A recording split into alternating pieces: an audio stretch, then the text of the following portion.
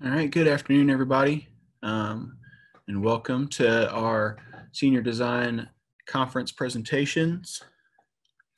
So this is the performance session for mechanical engineering. So if you're not in the right spot, here's your chance to find the right spot. You can see kind of behind me the schedule for today. I guess it's over my left shoulder, my left, your right. This is going to be the order. So we have 6 presentations today. Each of them will be about 30 minutes total. So each will be about 20 minutes, and then we'll have about 10 minutes for question and answer. I'll get a little bit to that in a second. My job here today is just to keep everybody on task. So teams, as you present, I'm going to give you about a 2-minute warning before you hit that 20-minute mark, just to let you know where you are. And then if you get to 20 minutes, I'll give you a little bit of grace if you're wrapping up. If not, I'll cut in and let us move on to questions. Panel members, advisory board members, thank you for being here. We really appreciate your input and your feedback that you give these students. They've worked real hard all year. Most of you are not too far removed from that process, so know that they've come to a big head of achievement here. Once the question answer period starts, y'all are free to unmute yourselves and ask questions to the students. But everyone else that has come, so the other students, friends, family, if you have questions, you're welcome to ask them, but I prefer that you use the chat feature. So if you've never used Zoom before, at the bottom of your page, there is a button that says chat. If you click on that, a chat will come up on the right. You can type into there. I'll kind of keep an eye on that. And during the question answer section, I'll voice those. All right. Other than that, we've got about a couple minutes before we're going to start. We are going to try to keep right on pace for people who are going to be jumping in and out, just to see their, grandma coming in, just to see their grandsons or granddaughters presentation. We'll keep on schedule for that. If there are any quick questions though about how we're going to run things, we do have about a minute and a half before we're going to get started.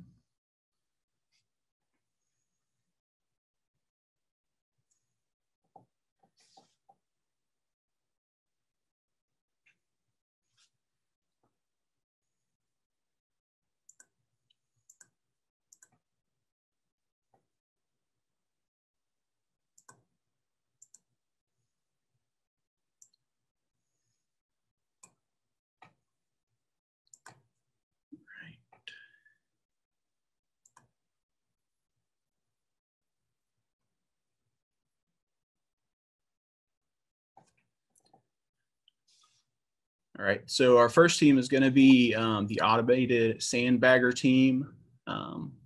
They'll come in and introduce themselves, but I see Sahil.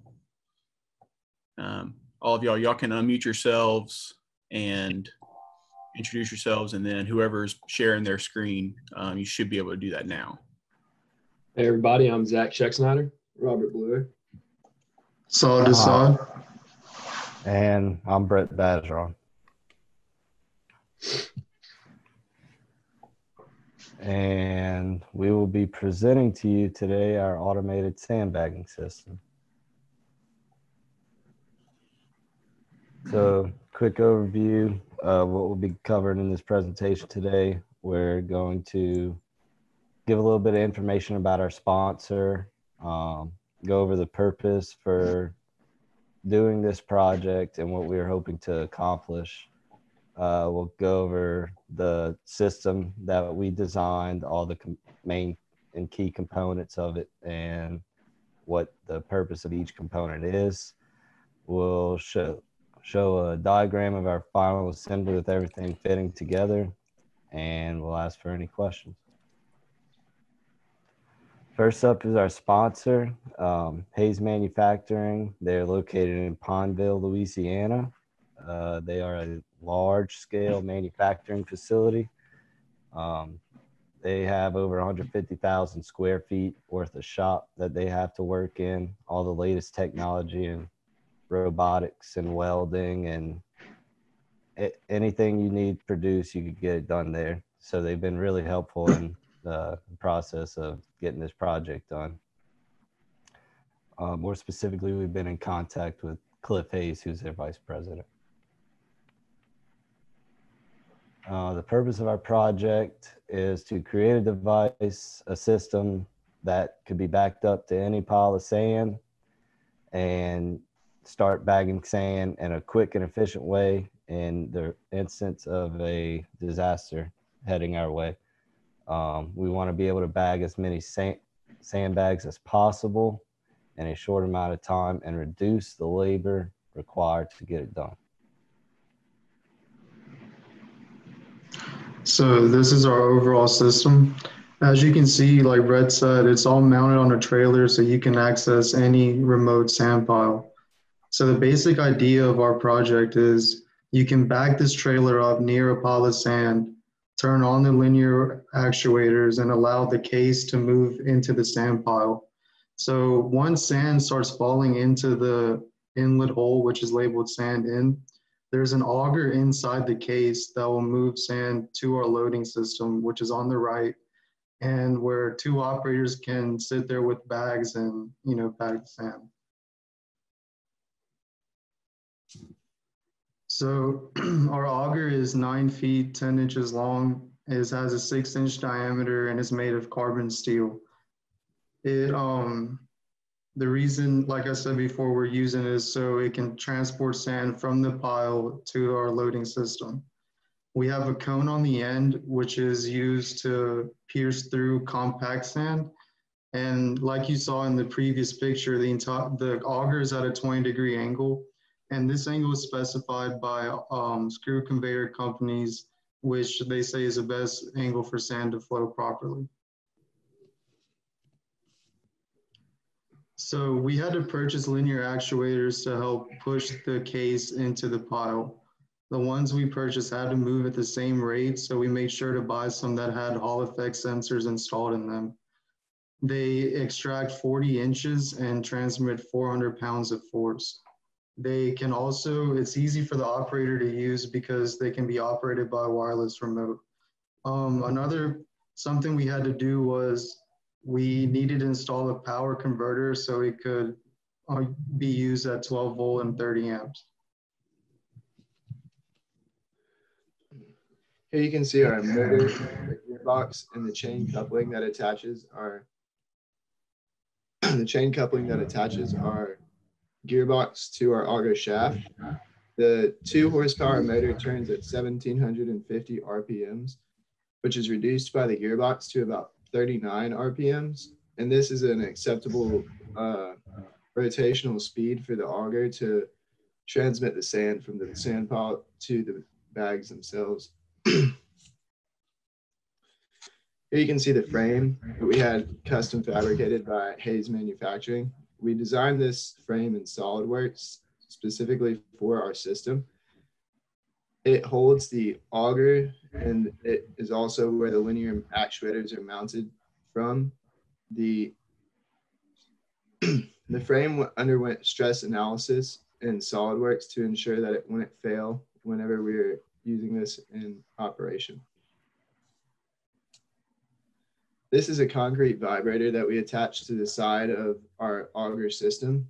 This allowed the auger to push through the pile without meeting too much resistance. The vibration from this actually made the difference between the auger penetrating the sand and not penetrating the sand at all.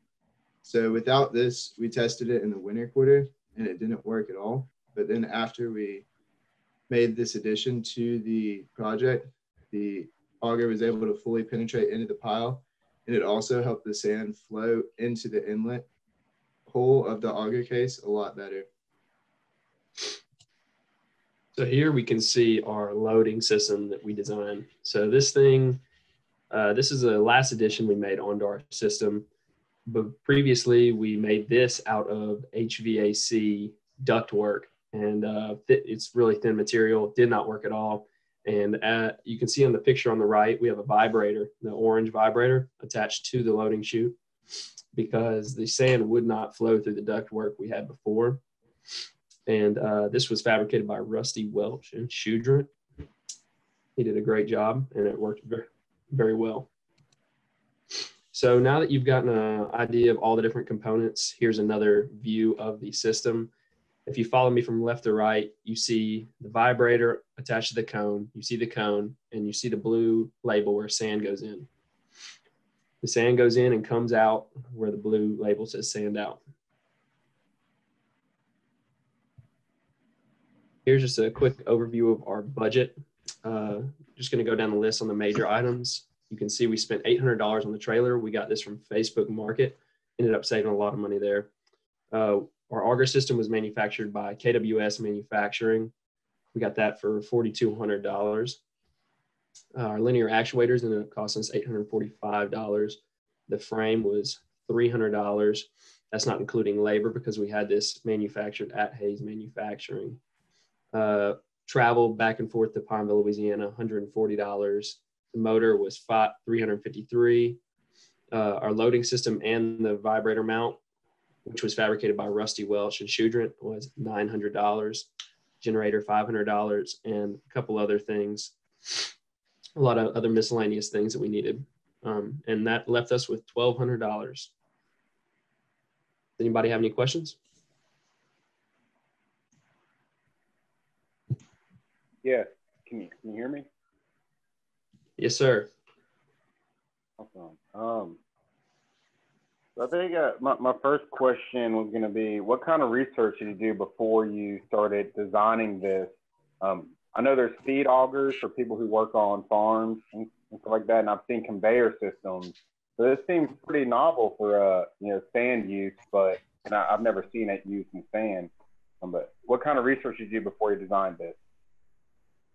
So we researched in the beginning. Our three main ideas were this auger, a conveyor where you shovel sand onto, and a digging conveyor.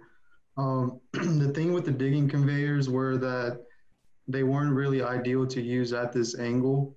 And whenever we contacted screw conveyor companies, they told us like, this is what you need. It wouldn't flow as well as you'd want it to, but in order for it to overcome the 20-degree difference and to overcome the friction horsepower that's required, you'd have to use something like this. Also, to add on to that, we were also worried about the abrasion problem we'd have with the sand against the auger case and the auger, because that's the main reason why sand is not used in augers.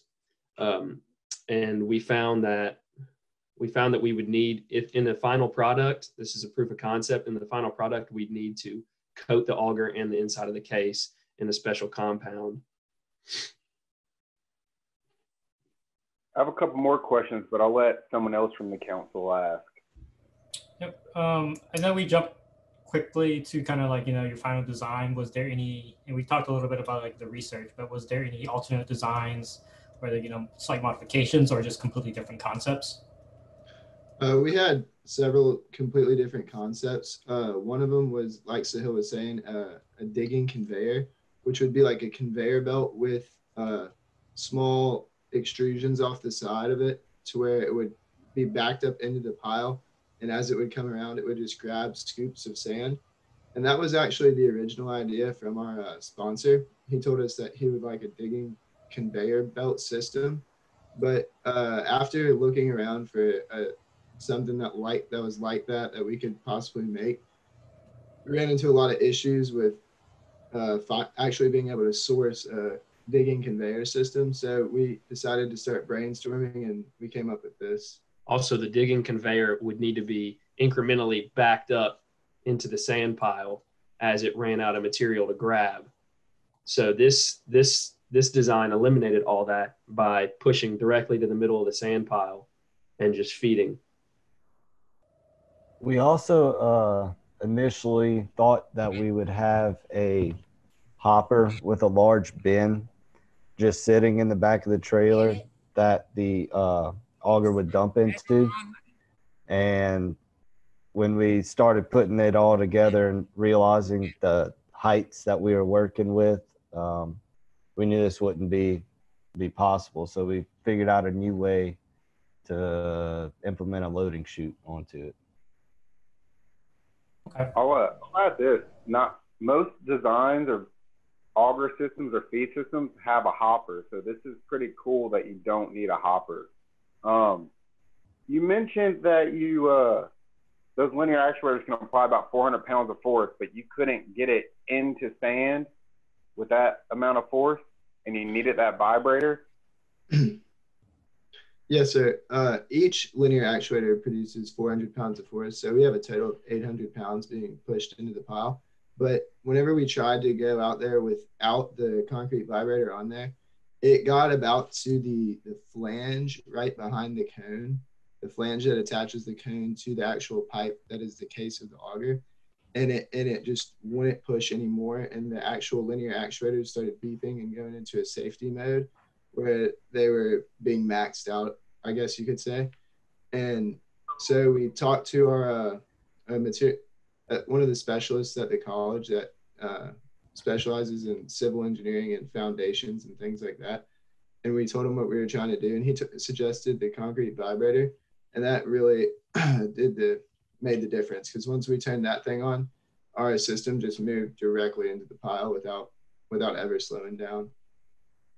Did you do any back calculations on how much force you were coming up against with that friction and such? Because I'm kind of thinking we have a lot of hurricanes and floods, in the areas that we live in.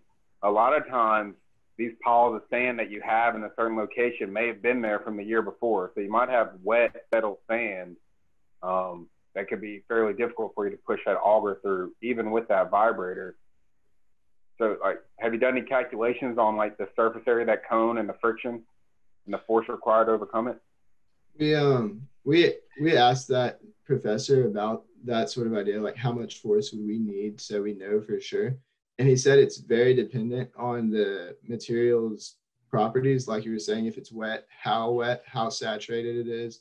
And then also it gets pretty complicated because it depends on the height of the pile. And the higher the pile, obviously, the more compact the sand in the middle will be.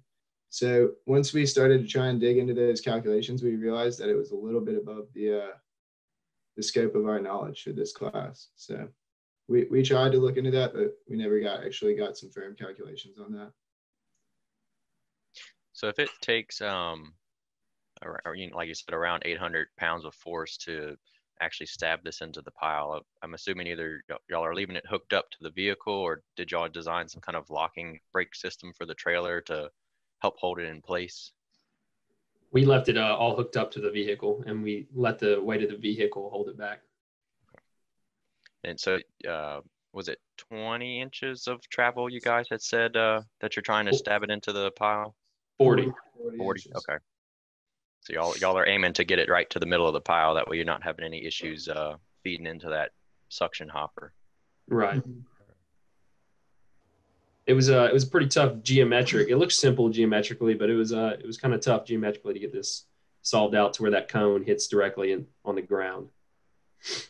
There's a lot of different variables that play into it, like just like how high off the ground the ball hitch is that's attached to the vehicle, or just the angle of the trailer. It all plays into it.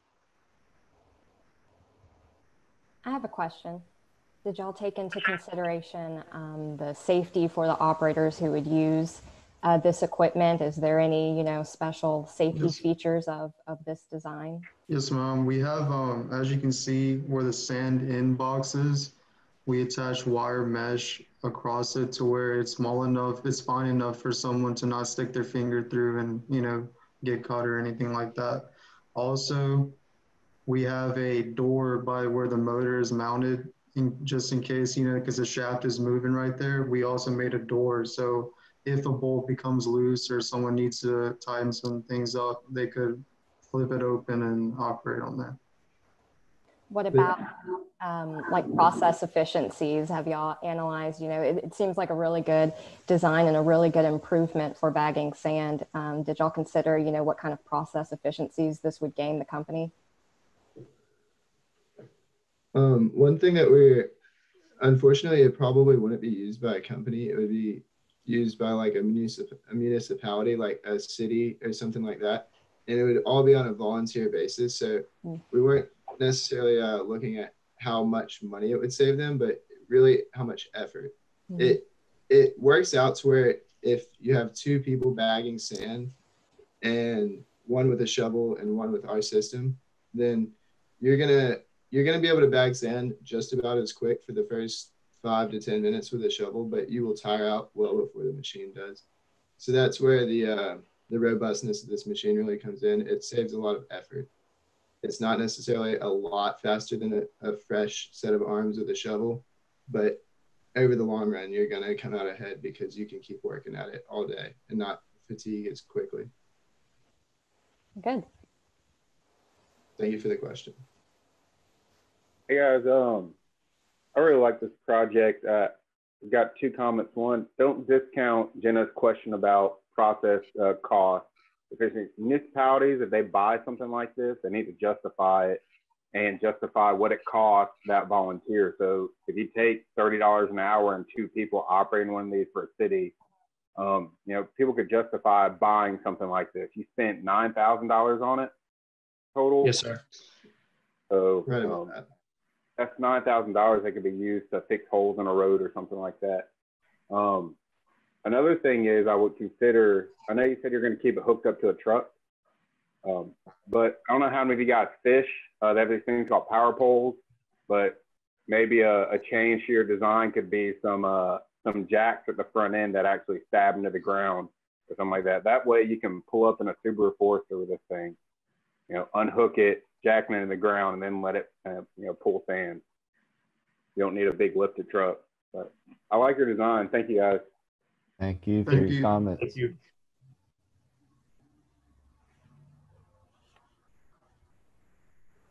Any other questions for us?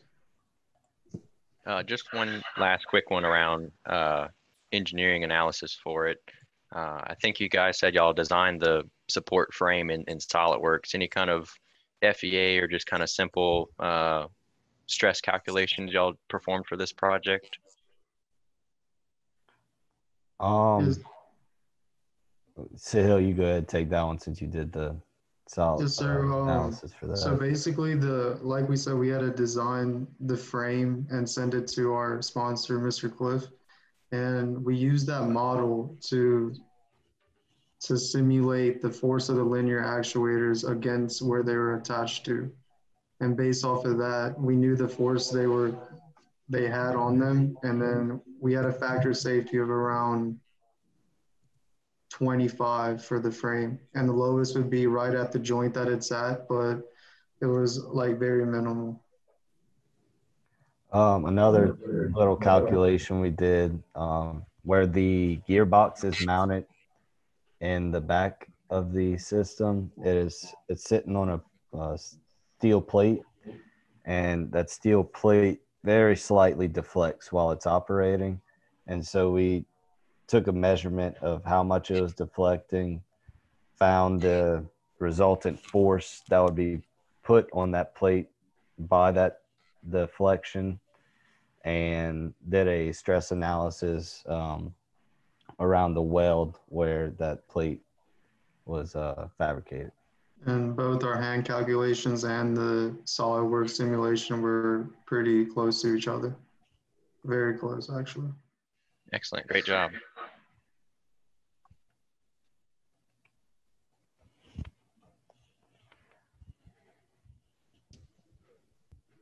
Well, thank you guys for your time. If there's no more further questions. Thank y'all very much.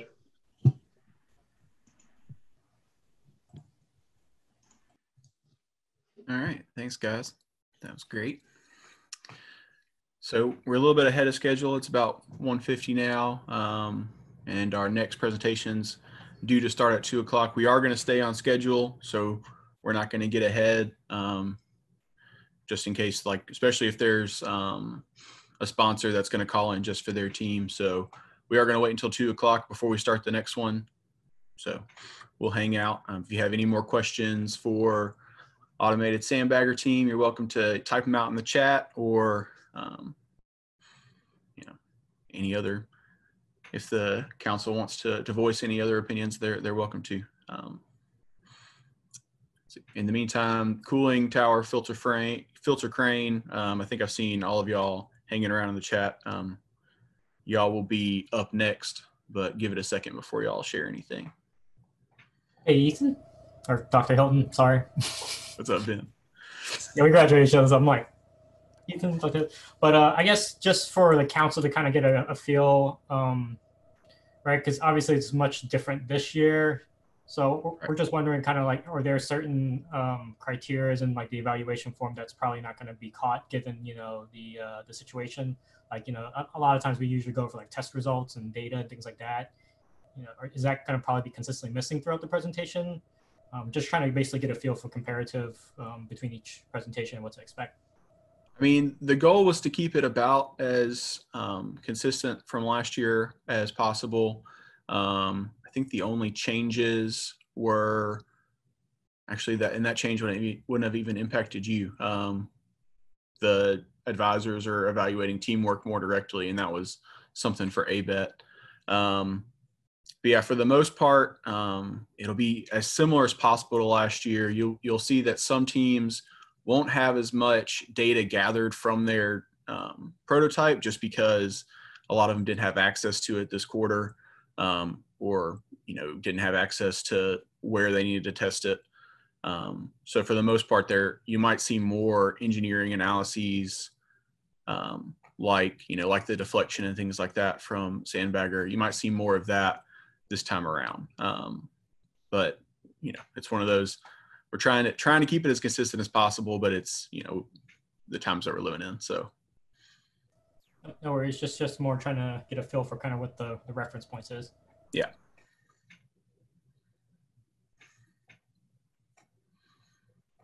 Hey, Dr. Hilton, would you mind putting the that Word document you had up at the beginning with all the different team names and stuff? So I'm working on filling out our forms.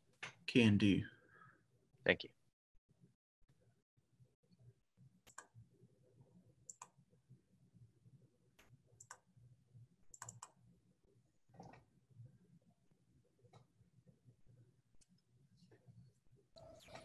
Oh, also for the council. So this is a weird thing every year that for some reason there's, the scoring is out of 10, but if you look at kind of like how you score the form, it doesn't add up to 10. We'll figure that out. I think we're just going to do like 1 for need for improvement, acceptable 2, and good 3, assuming you want to do the numbers. So don't worry about the out of 10.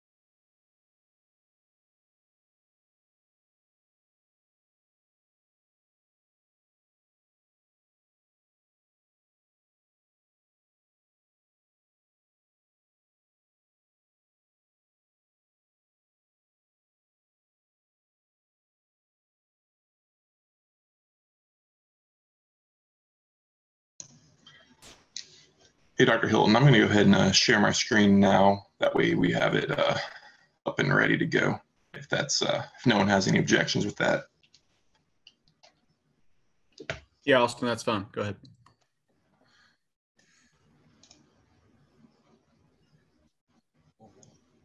You need to stop sharing your screen first. I sure do. All right, there we go.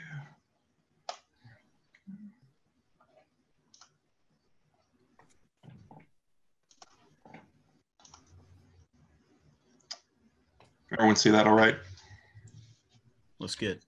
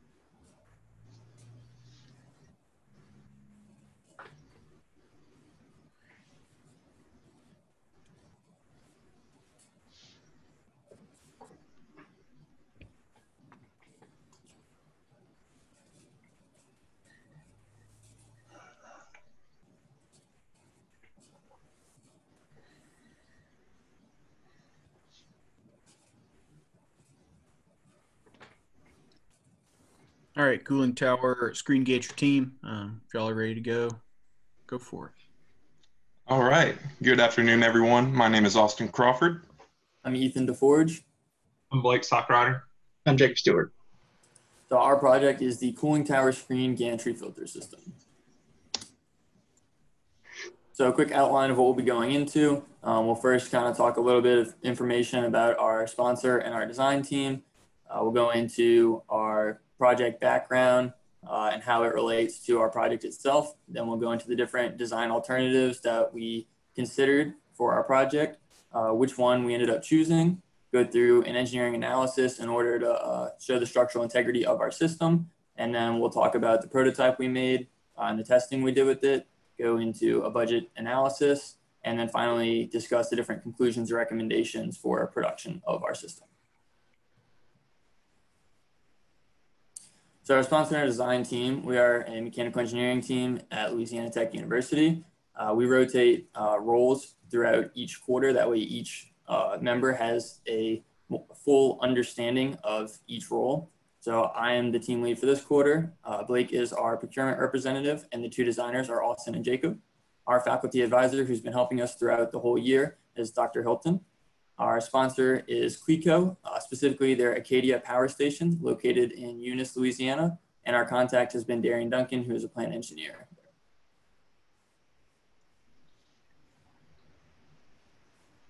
So the problem background, so Cleco, as I said, their Acadia Power Station is a closed cycle natural gas power plant. So right now they have some cooling towers with water flowing through it. In order for their process to work properly, the water flows through into some of their pumps, but before it can go into those pumps, it needs to be filtered because as you can see in the picture, it is open to the outdoor air and it can get different debris, basically from anywhere that could flow through. Wind could blow it in, also from other parts of their system. The main debris that they said they get in there are chunks of fiberglass. If this debris were to get into their pumps, it could damage their pumps, particularly things such as the impeller. And if that were to happen, it could either reduce the efficiency of their pumps or straight up mess them up, damage them, and this would lose Cleco money. So right now, the problem is they have to clean their filters once a quarter. And their current way of doing so is very tedious and cumbersome, and it requires two operators. One of them has to get a crane, and the other one has to guide that crane down and hook it up to the filters and then physically pick it up and move it off to the side. And they also have to be careful when moving it since they're using a crane of not hitting the cooling towers. And it's just not the safest method currently. So our project is to implement a permanent structure that can be operated by one operator via a wireless remote control. It will be completely electrically powered, and it will lift those screens straight up and then laterally off to the side for them to be cleaned. And as you can see in the picture on the right, there is a picture of some of their spare screens that will give you a better idea for the scale of the screens, as they are 20 feet tall going down into the water. So some of the engineering specifications we were sure to follow in order for structural integrity of our system. The first one is the Crane Manufacturers Association of America, particularly their specification number 74, which goes into the structural design of the crane itself. We also made sure to follow OSHA safety standards in operating the system. AWS is the American Welding Society, specifically for the couple of welds that we will need in order to connect our I-beams together. And then finally, ASTM steel specifications, which goes into the structural integrity of each steel beam that we have to make sure that it doesn't fail. And now I'll pass it off to Jacob to go over the alternative designs. So our first design has support beams that are all attached to the existing concrete platform. There's 2 beams on the far side, and the trolley passes through them on the main beam to where they'll be cleaned off to the left.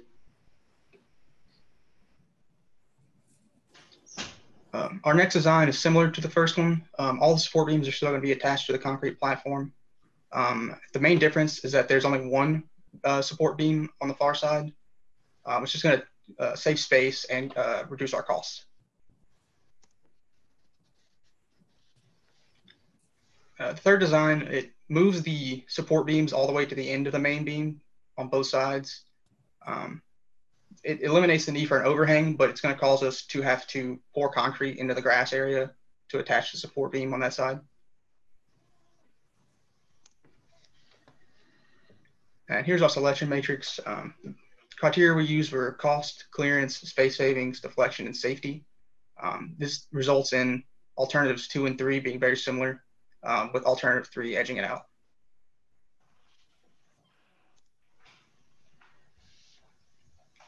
And here's our final design.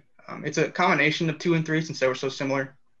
It has a single support on the far side, and it moves the other support off the platform onto the other concrete. This just gives us a little extra room, so we'll have all our cabling can bundle up right there, so it doesn't interfere with the rest of the system. Next, Austin's going to go over our engineering analysis. Thank you, Jacob. Yeah, so primarily the engineering analysis composed of structural calculations, which I will get to here in a second. So primarily, we're looking at 2 loading scenarios that are critical. Mainly the center loading scenario and an in loading scenario. These would impose the highest level of stress through that transverse beam that you can see the trolley riding along there. So once we spec'd out the trolley that we liked, we had a pretty good idea of what kind of loads that we would be having to withstand within our structure. And then we used the CMAA, the Crane Manufacturers Association of America specifications in order to spec out a proper sized I-beam for that transverse beam to stay within their regulations for deflection and stress. So I'll kind of get into some of the SolidWorks simulations that we performed with our final design.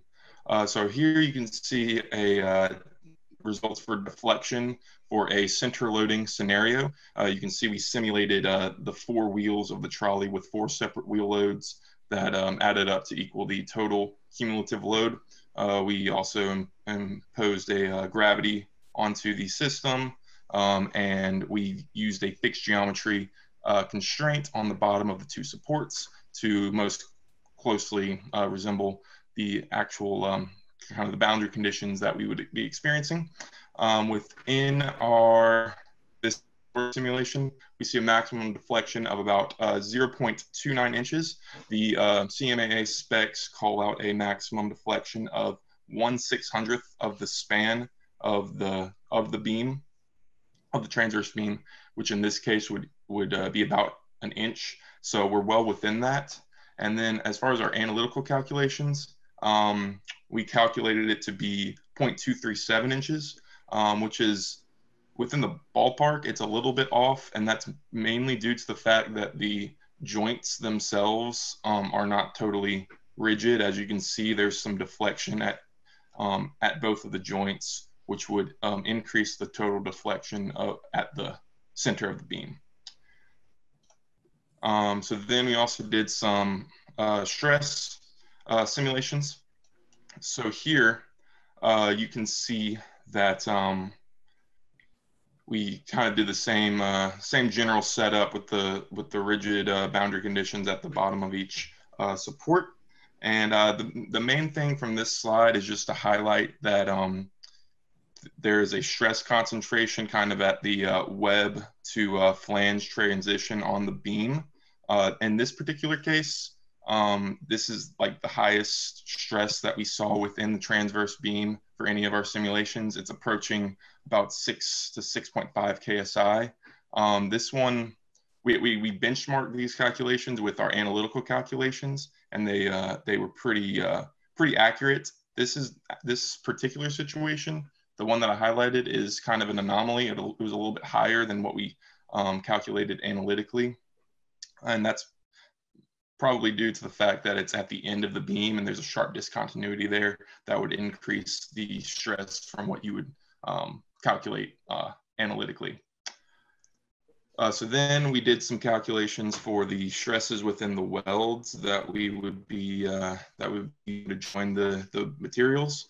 We simulated them geometrically just by basically creating kind of an ideal geometry. It's not a perfect simulation, as welds are never really ideal geometry, but it gave us a pretty good understanding of what kind of stresses we would be expecting, and they were fairly close to the calculations that we performed analytically. So we're pretty confident that these results would hold. The primary weld that would experience stress is the weld B, which is connecting that overhanging member to the transverse beam, and we're seeing about stresses that approach 6 KSI or so within that weld. The CMA specs call out a maximum stress for that particular type of joint as being about 13 KSI. So we're well within the specifications for that. And then this is weld C, which is connecting what we call the main support, and it experiences very little stress in either loading scenario. So we're fairly confident that weld would not fail. This is actually the location of the maximum stress at any location for any of the loading scenarios. And for this one, I mean, we didn't do any analytical calculation for this particular location, just because it's a very odd loading scenario and we didn't really know how to approach it. So we just kind of took the fact that our SolidWorks was benchmarked fairly well by our analytical calculations and said that our model was good for the stress within our structural members. And so, as you can see, the maximum stress is about 8.8 KSI, while the specifications limit it to 2/3 of the yield strength for this particular material is 36 KSI. We're using A36 steel. And so, again, we're well within those specifications.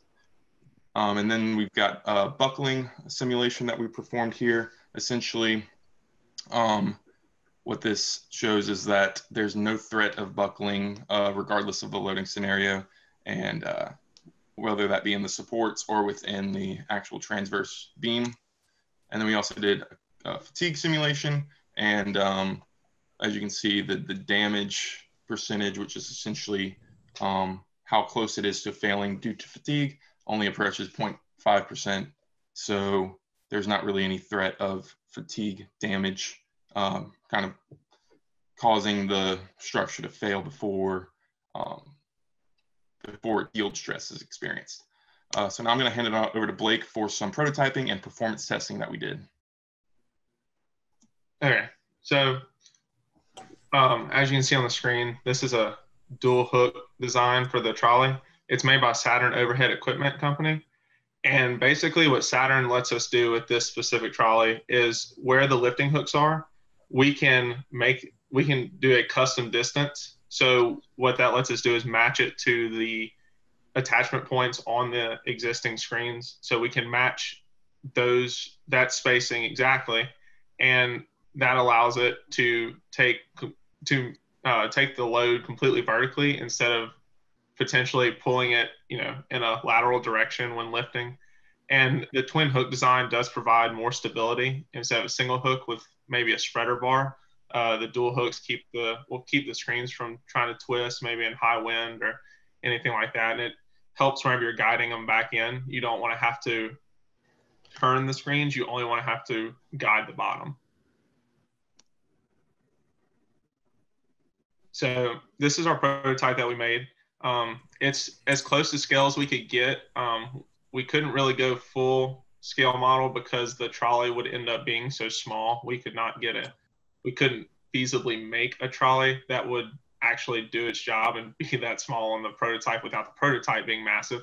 So we chose to do 2 screens instead of 6, like 2 slots instead of 6, like in the real project. And that allowed us to kind of scale our trolley up and get all the parts that we needed inside the trolley. So next we have a video of it actually working, and that will show you what the actual system needs to do. And basically the hooks are lowering right now using the remote control that's shown on the right. We have a lifting and dropping button and also a left and right movement button. It's all wirelessly controlled, which is how it will be in the real system. Also, it'll have a wireless controller for the trolley. So you lift the screen and we're going to move it over to the cleaning area, which is grass. And we're going to drop it down, and then the operator would spray it off with a pressure washer, get all the grime off, get any debris that's caught in the screen off, and you lift it back up. And we move it back over and get it aligned. And then there will be a little bit of intervention needed to guide the screens into the slots because the trolley is centered over where the 2 screens go. So there's about a 1.5 to 2 inch difference off of where the bottom of the screen would actually hang and where it needs to go. But we did the calculations for that, and a human could easily handle pushing that screen into the slot. All right, so our project budget, which is for the actual prototype that we made, our biggest cost was hardware, which pretty much includes everything on the prototype except for the supports and the electronics that are in the trolley. So hardware includes, the 3D printed screens, any 3D printed parts that we had. It includes nuts, bolts. We have some eye bolts on the cable that holds the power line up, which coils up. So that is a good bit of the project. The electronics are another big part. Those are mainly the stepper motors are the main price. And then the supports are just the maker's beam and the transverse I-beam that the trolley actually rides on. So we came in about $400 under budget. And then, so our production cost, main cost can be the trolley, and the $15,000 is a 2-ton trolley, which is their kind of middle model. They make the one, I think all the way up to 4-ton, but the 2-ton is adequate, and the $15,000 includes all weatherproofing. It has heater coils in the motors because it will be exposed to potentially exposed to water, especially out in the weather. Basically, that keeps moisture from building up on the coils of the electric motors, and it has covers for the cables and stuff like that. So pretty much weatherproofs the trolley for the most part, and labor includes painting the system and welding as well. So overall, we went with a W18 by 106 wide flange beam, which is for the transverse beam. We went with a W1482 and a S10 25.4 for the supports.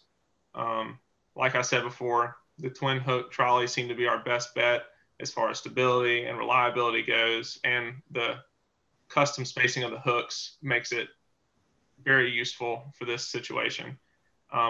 We're anchoring it to the concrete, using a flange and 16 grade 5 wedge anchor bolts. So that would be 2 flanges, obviously 1 for each support where it attaches to the concrete. The welding is going to be 1.5 inch welds, and that's going to follow the AWS code.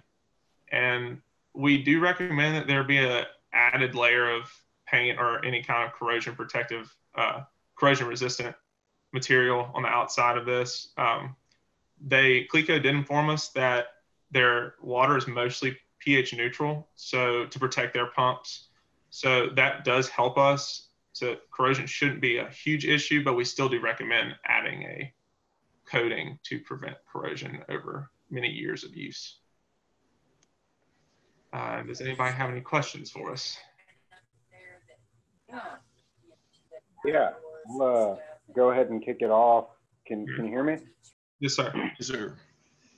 You answered my first question in your last sentence. I was going to ask if you consider cooling tower environment, the use of chlorine or bleach neutralizing agent that might increase corrosion. So we already covered that one. Did you guys perform a time study with operators in the current method of how they do this? How is that process ergonomically? Do they have to lean over to attach those hooks onto the filters, or they stick up above grade? Just those kind of considerations. So I'll start with the hook question about the operators. Currently, from our understanding, they do have to lean over the edge, but they are tied off. There's a handrail that goes all the way around the platform. And so they do tie off for OSHA regulations and stuff like that, and just for general safety. So we wouldn't be changing that. They would still have to bend over and attach the hooks to the eyes on the screens. That wouldn't change. Our main goal is to, one, make it to where one operator could use it. Instead of having a crane operator and an operator hook it up, or one, I guess, could go back and forth, but that seems kind of excessive. But basically, we try to maintain the same process, just kind of take one of the operators out, which would be the crane. So this operator could have the wireless remote on a harness or on his belt, however he wants to carry it. And he can mostly single-handedly do this process is what our goal is. Which kind of leads. As you can see, it's pretty close to the actual platform. It could be rigged up pretty easily using some sort of just sort of extended grabbing device. We believe that would be pretty feasible. Thank you. No problem. Thank you for your question. Thank you. I have one question. Was there any consideration to a maximum load deflection, saying that you had all 6 screens on the beam at one time, just to kind of see how much the beams actually deflected? Well, we're only doing 1 screen at a time. That's the general procedure that we're going to follow, just because with one operator, it would be more, I guess, chaotic if they tried to work with multiple screens at one time. But we did the deflection with the maximum. I'll go to that slide real quick. Just the maximum load that we would expect using 1 screen, and we did a deflection analysis of that, and it was within the specifications that we were looking at for deflection. Can you go back to that picture, Austin, that we were just on a minute ago? So for clarification, only 1 screen is going to be picked up at one time. There are 2 guide slots. So right now, the filter screens that are over on the right picture for scale, those are spare screens. They will put one of the spare screens behind the existing screen and then pick up the screen that needs to be cleaned, move it to the side, clean it, put it back in its place, and then they can remove that spare screen and put it at the next slot. So they'll only do lifting 1 at a time. Right. They want to keep a screen. They don't want to have to shut down a pump at any point. So they keep that spare screen behind the primary screen so that there's always a filter between the cooling tower and the pump. So they can really, I guess, if they really wanted to, they can maybe do 2 at a time, but currently they only do 1. They expressed their interest was only in doing 1 at a time. I guess that's what my question was kind of leading to. If there was an improvement on this project, would your current suggestion work with doing multiple screens at the same time. And I just wanted to know if you guys considered that. That was the main question. That's a good question. I think in order to do that, we would need multiple trolley systems, and the main cost of this whole thing is the trolley hoist system. So doing that would just about double the cost of the whole thing. So it probably wouldn't be economically advantageous to do that approach. Okay. And then another thing to consider is they only have 3 spare filters, so we wouldn't be able to do all the filters at the same time unless they had another incurred cost of buying new filter screens to go in the. There's only 3 spares. So. Question from my end. So when you did your like maximum deflection load calculations, I assume you were just using kind of the weighted one screen. Did you look into kind of what was the required load test to kind of qualify the weld in the system? Usually those things are kind of like more than what you're supposed to use, right? So really what the system's going to take is going to be more than what's typically operating. It's kind of basically like a proof test of sorts. Did you look into Yeah, I'll take that one. In the CMA specifications, I believe it calls out a proof test for 125% of the rated load. So I think we actually did it for like kind of taking into account like just an overload. So yeah, it's definitely within that kind of 125% range. So I think any kind of inspection proof loading would be would pass for sure.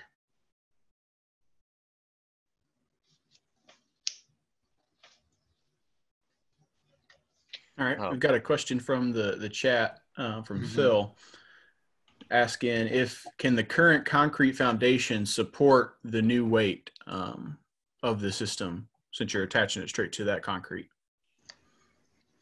Yeah, so we did some more detailed calculations on the foundation, the foundation bolts in our report. We just didn't really get to do it, have time to do it in our presentation. But as far as this concrete strength, we didn't have adequate numbers from Cleco to go with there, so we just kind of used an average like concrete value, strength, compressive strength for concrete for that. And then it also says wind load. So yeah, that's another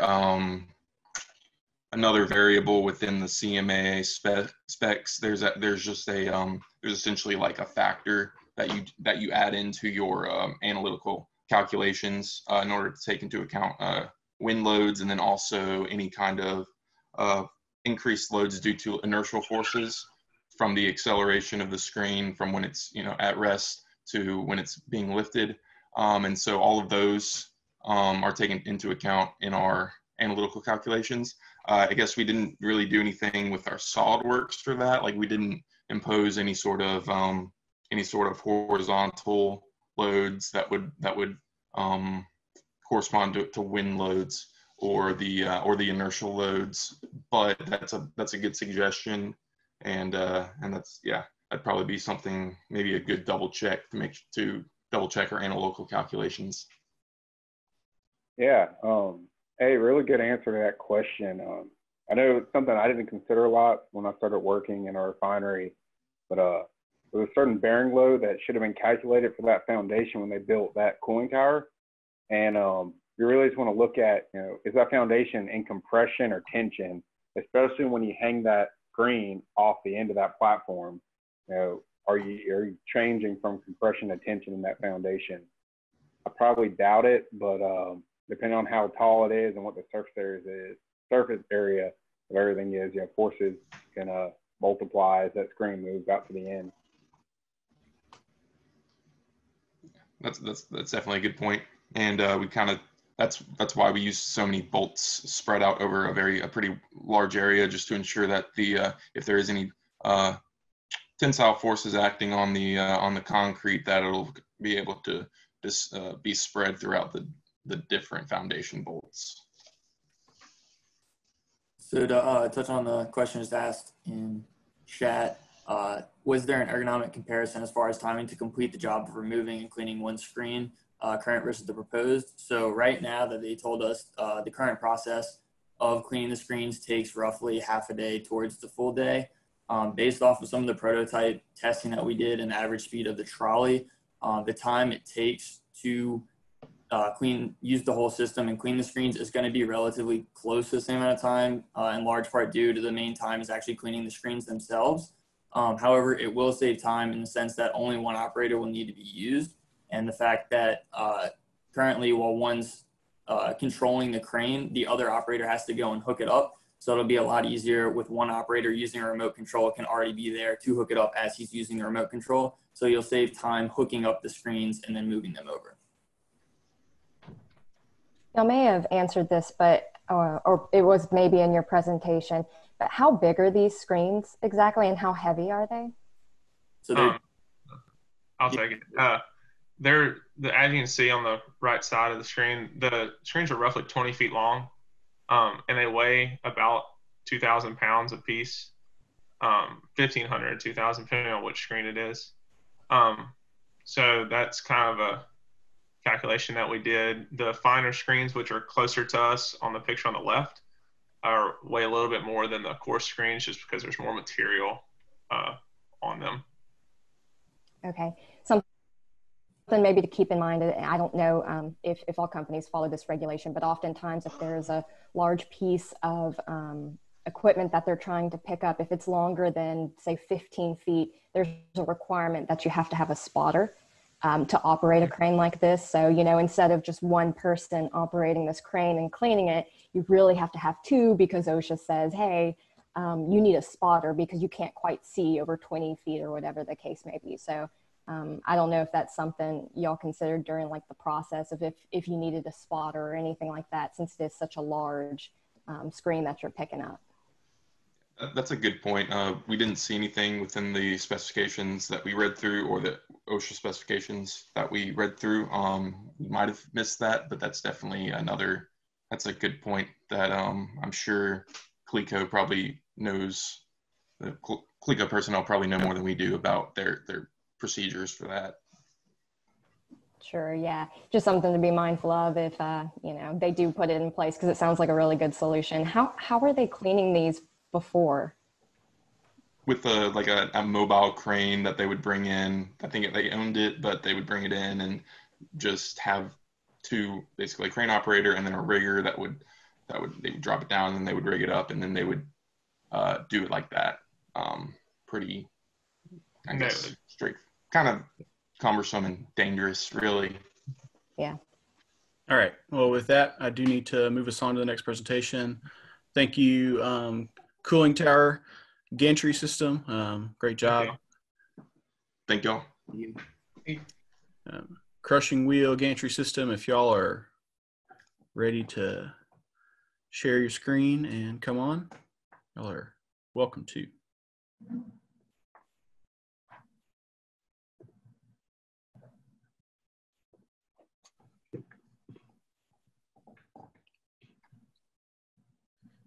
All right, take it away when y'all are ready. Hey everyone, thank you for viewing our presentation today. We are the Crushing Wheel Gantry System team. We are seniors here at Louisiana Tech University in Mechanical Engineering. My name is Grant Jones and I've been doing purchasing and procurement this quarter. I'm Catherine Coleman. I've been a designer this quarter. I'm Hunter Bushner. I've been the team lead this quarter. I'm Colin Phillip. I'm also the designer this quarter. So we also have been working for CLECO Corporate LLC. They're headquartered in Pineville, Louisiana, but the facility that we've been going to is in Lena, Louisiana. It's also known as the Brame Energy Center, and our sponsor contact has been Jeremy Brimer throughout this process. What our project has pretty much been revolving around is this coal pulverizing tower. It crushes coal into a fine powder using a crushing wheel. And the clamshell you see depicted there seals off the crushing wheel area to pulverize the coal. And in the picture, you can see it's at the fully open state. And once at the fully open state in the current process, it sits on jack stands. And to open this is actually a two-part process as they have it right now using a pneumatic jack and a gantry crane. The pneumatic jack, as you see depicted in the bottom there, opens it to an equilibrium point, and then the gantry crane is connected and the jack is removed. This is a very big safety risk, and we want to mitigate that in our project because the total weight of everything is 45,850 pounds. So these pictures are going to depict how that process is currently run. So in the picture on the left, this shows the clamshell fully closed, and in this position, they will attach the pneumatic jack.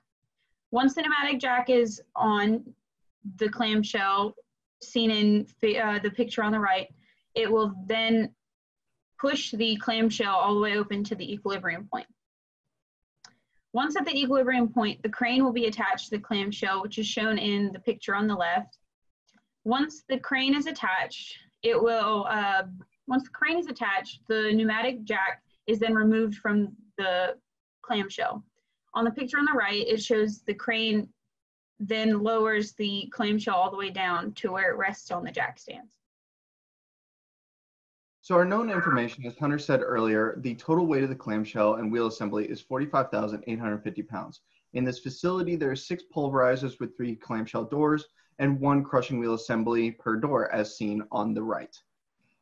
In this facility, they have an N+1 redundancy system, which means that 5 of these pulverizers are running while 1 is on standby waiting for maintenance or otherwise. So the biggest point of this project was to find the equilibrium point. With this, we can determine designs and we can figure out analyzations for our final design.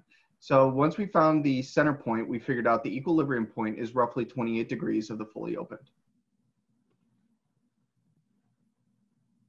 So our project requirements is that we need to provide a safer work environment. As Katie explained, that there is a transfer between jack to gantry, and we need to remove this process to have a more efficient system of opening and closing the clamshell and a more streamlined process. We also work with different space limitations for each of the clamshells, especially on the west side. As Colton was saying, there are some limitations to this project, especially on the west side of the facility. You can see in the picture on the right, there's a very large duct that runs along the side of this facility, and it runs in front of 6 of the 18 pulverizers. So the design that we had to use had to incorporate that we don't have as much space as we would or initially anticipating. There's also a whole lot of other equipment surrounding the clamshells, and there's also a very small foothold on the ground for possible design. And you can see that the only concrete floor space available for this particular pulverizer and clamshell is depicted by the blue outlines.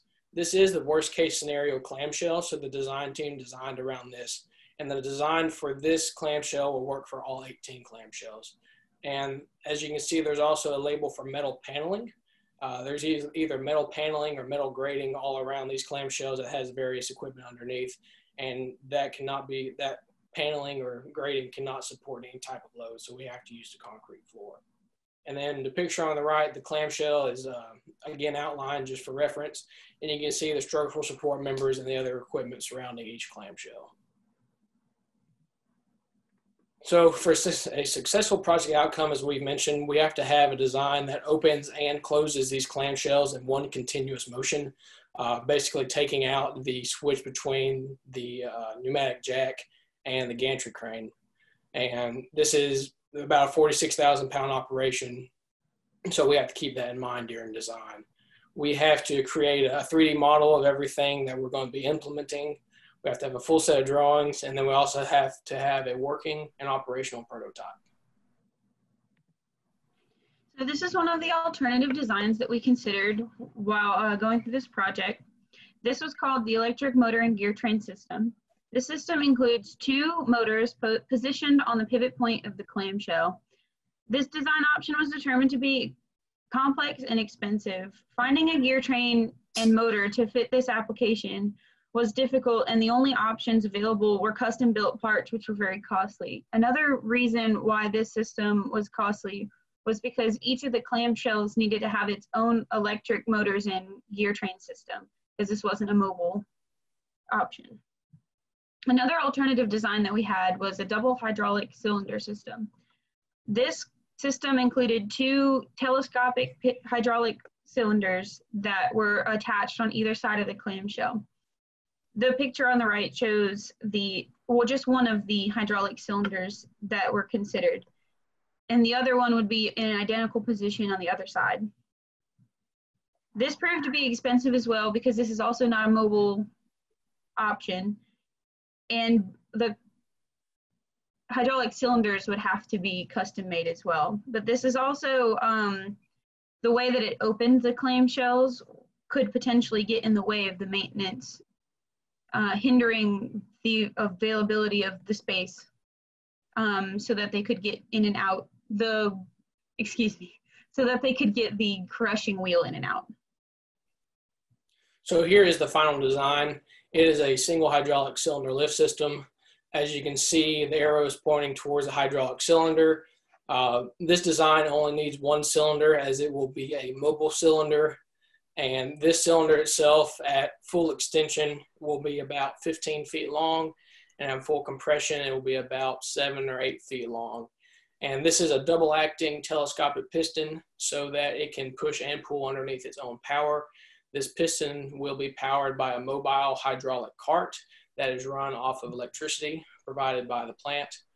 And unlike the other systems, this is a mobile system. So the piston and the hydraulic cart can be moved to any clamshell, any of the 18 clamshells, but the mounts that are in the concrete and on the clamshell will stay attached, and there will be mounts for each one of the clamshells. So here's our decision matrix, just a little bit of how we went through deciding which one that we were going to use. Basically, it's about safety and cost, ease of use and availability, and how long it takes to do the process.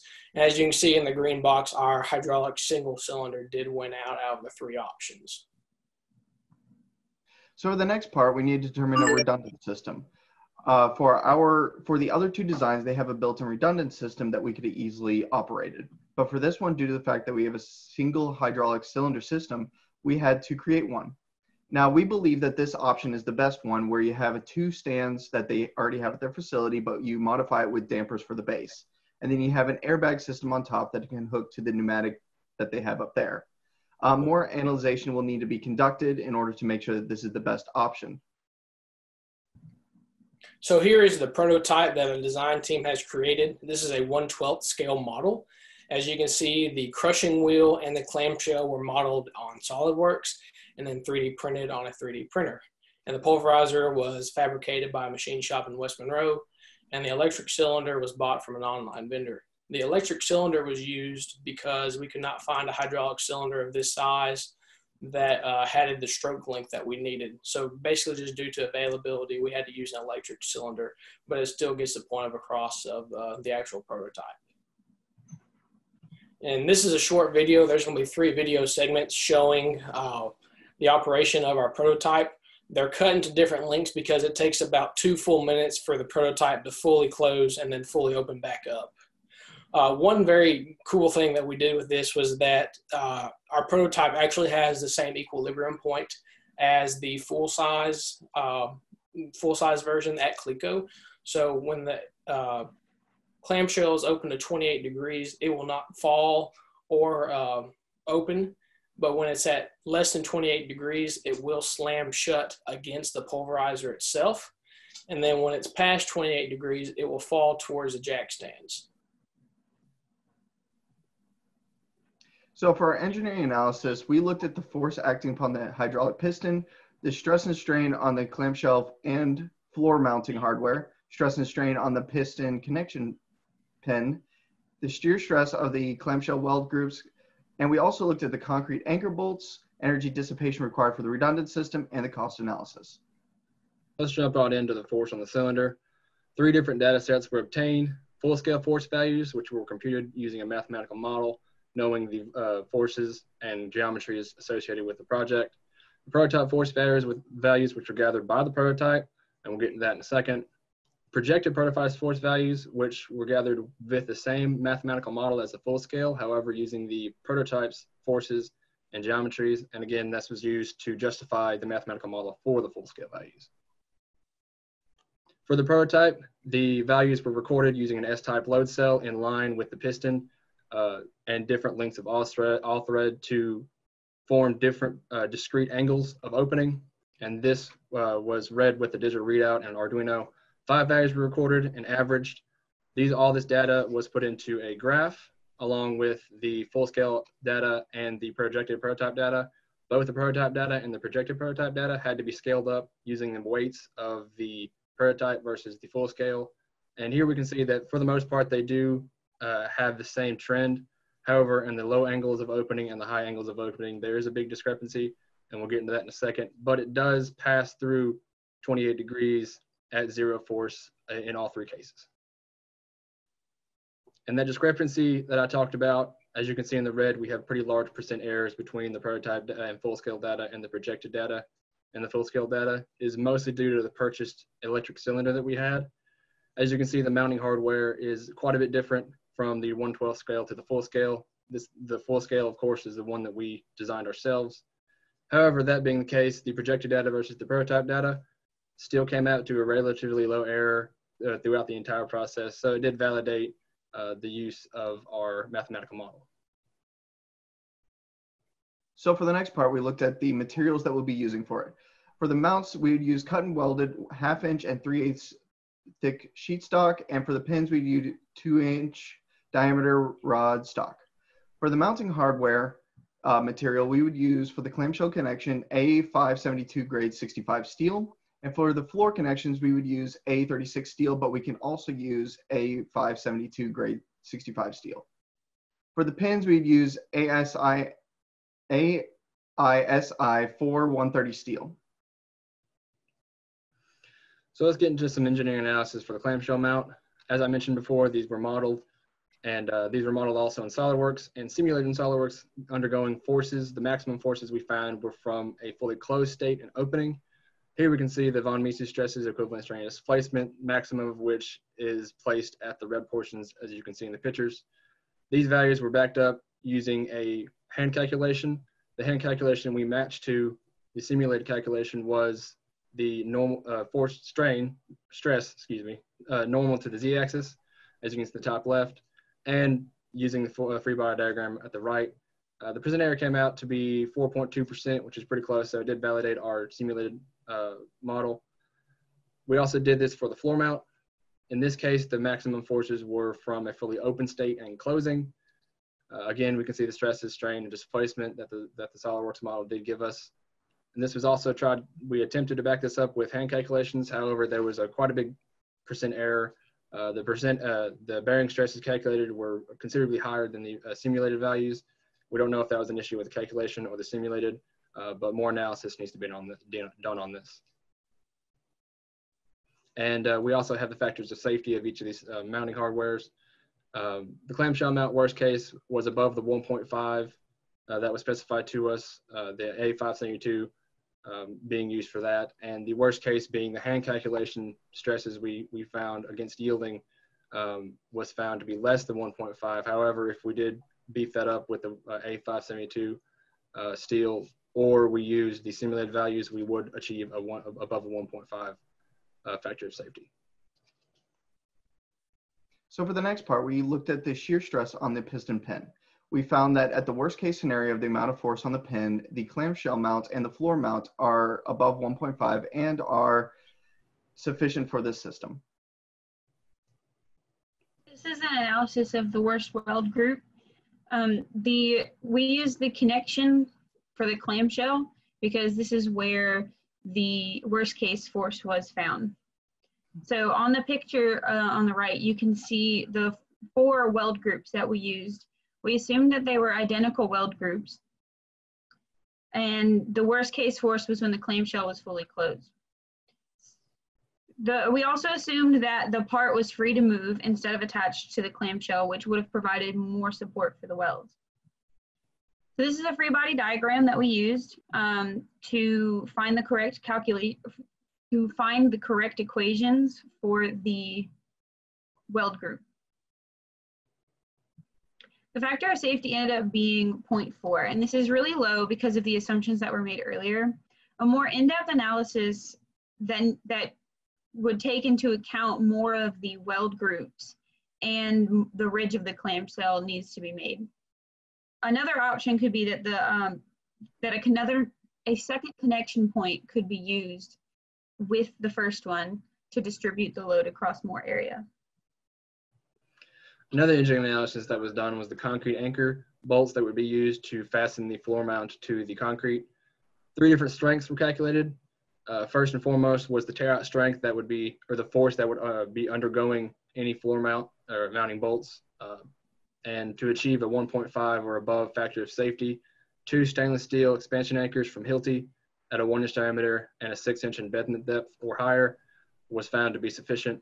And also the bolt shear was calculated, and the concrete factor of safety was calculated in that 45-degree angle cone you see there, and both of those were well above 1.5. For the next part, we need to determine the energy dissipation of the worst case scenario of the door, say, failing, or the piston failing. So the worst case scenario would be at the equilibrium point.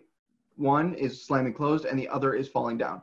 For the one that's slamming closed, the energy absorption that you need at the top of the clamshell will be roughly around 340,000 foot-pounds. And for the one that is falling down, you would need an energy absorption of roughly 2,300,000 foot-pounds. So the last engineering analysis that we did was the payback period for this. And the payback period is focused on how much the company would save per year based off of just labor of the current process compared to the new design. As you can see, it's quite a large payback period of 27 years. But since this project is really focused around safety and the safety of the workers and everybody who's involved, this is an acceptable value. And then there's also a production budget. We were allotted $120,000 for this project, and we have come in just under $120,000 and about a little under $20,000 per pulverizer. And the bulk of this cost were due to the hydraulic pistons we have to buy, and also the labor for the mounts and the redundant system. And this value may be different once the redundant system is finally chosen. The analysis for the floor connection factor safety and the weld factor of safety need to be reviewed and reevaluated because they aren't up to the standard that we need them to be. All the other analysis were sufficient for this project.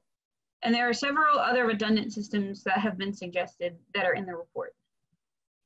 The prototype is complete and operational. We have all of the drawings and 3D models completed. Cleco will be receiving these as well as procurement information for all of the parts for the final design. And the design is under budget. So some broad considerations is how the system will affect the health, the safety, and the culture of this plant. The health, it will mitigate many of the health risks that were brought forth with the current system that they have now. The safety, we remove that current design, current safety concerns that there is with it. And with the culture, we'd increase the system efficiency, improve labor process, and decrease the labor that is at this facility. Does anyone have any questions?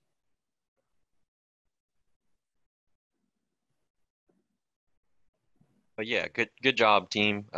Really like the design. I like how y'all went with the effort in the design that could actually be applied to all of the clamshell doors versus just something that has to be mounted to each one individually.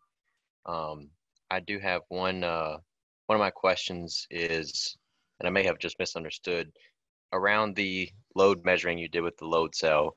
I saw a very clever technique to do it for the prototype, but y'all mentioned a full scale load that y'all were comparing to and seeing your error difference. Did y'all go out to the plant and actually be able to measure the load of the same angles of the doors out there, or was that just a scaled value? Unfortunately, we weren't able to actually measure any force values in full scale. That's why we pitted the projected force values that were found with the angles and the forces that the prototype was undergoing. So we found the centroid for the prototype, which is very similar to the actual centroid that we did for the full scale model.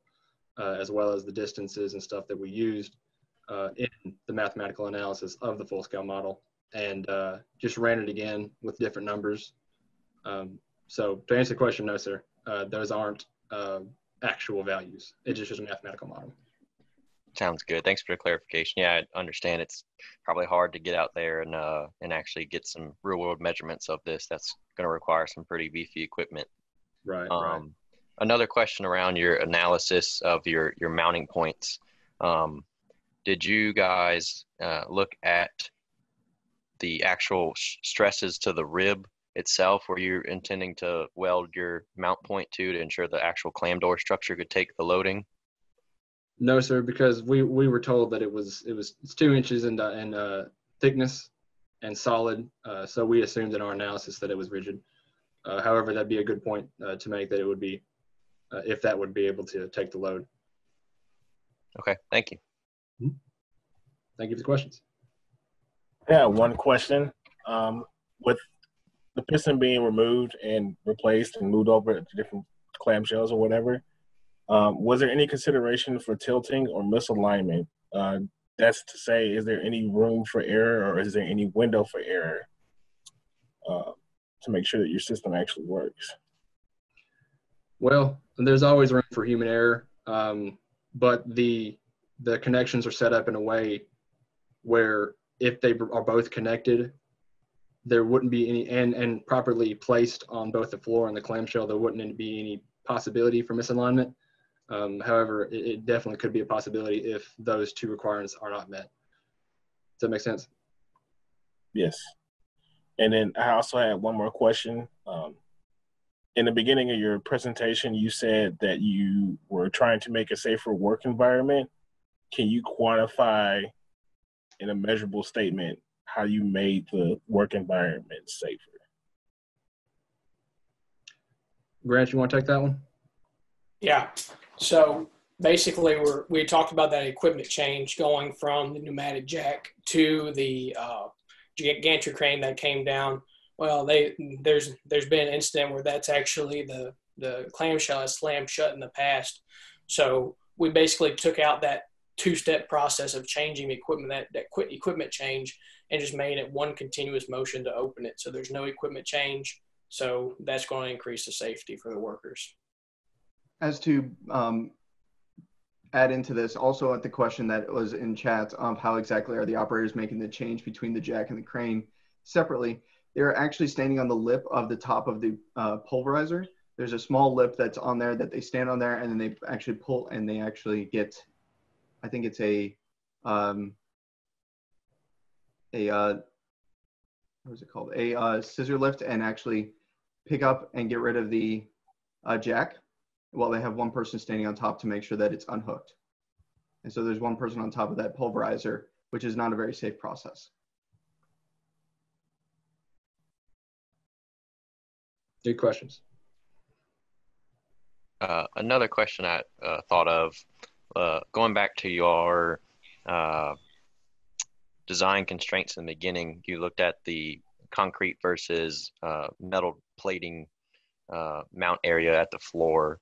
How will your new design connect to the concrete? Because it seems like that single cylinder would come right in the middle of your 2 concrete foundations and land on the actual deck plating for that picture you showed earlier on in the presentation. But I might have just not be imagining how it's connecting correctly. That's understandable. Katie, if you want to go back to that picture real quick. Actually, the area you see in blue on the right side of that picture is exactly where the clamshell will, or the piston itself will sit. It'll be recessed about 8 inches into the ground so that whenever it's disconnected, it will not be a tripping hazard of any sort. So pretty much right where that arrow is, a little bit closer to the pulverizer itself, will be where the floor mount actually is. Okay, excellent.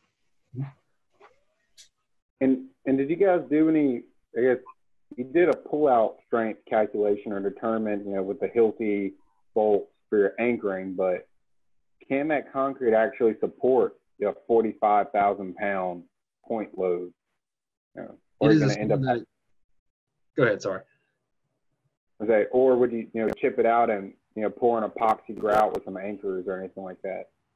That was an option that we looked at. However, just the single hammer-in, drill-in expansion bolts provided the best tear-out force that I found, at least in my research. I may be wrong, of course, but it is believed that the concrete is sufficient enough. I believe it's 18 inches or so, if not more, in thickness.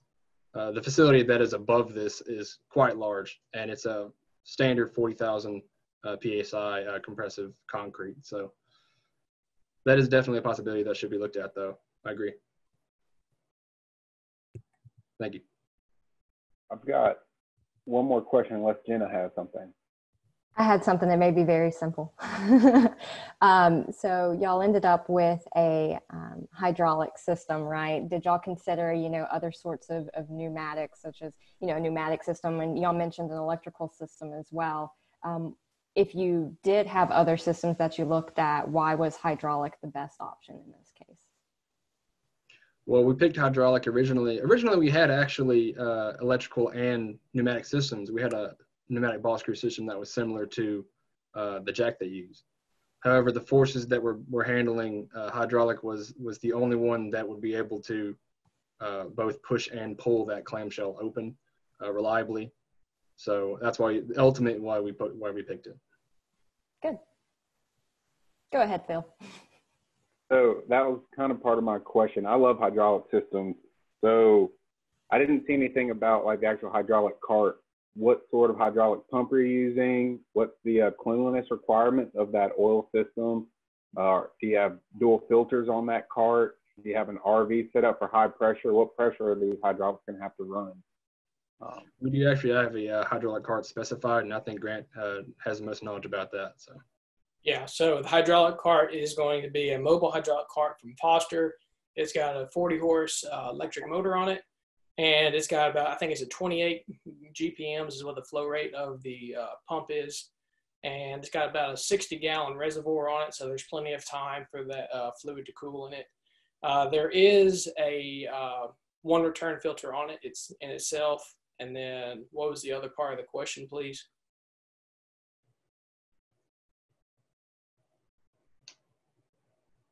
You're muted. Phil, you're on mute. The other part was, just in general, I didn't see any information about it. So, do you have an RV on your hydraulic cart? Who designed it? And then the cleanliness requirements of hydraulic systems are very important. Yeah, so it's manufactured by Foster, and it's running at about, I think the one that we selected was based off of our piston, which was 2,000 PSI, and that's about all the information that I know off of hand. Okay. We'll definitely have to look into the cleanliness requirements, though, considering it is a coal processing plant, and it does get pretty dusty in there. It does have a return filter on it, though, for cleaning.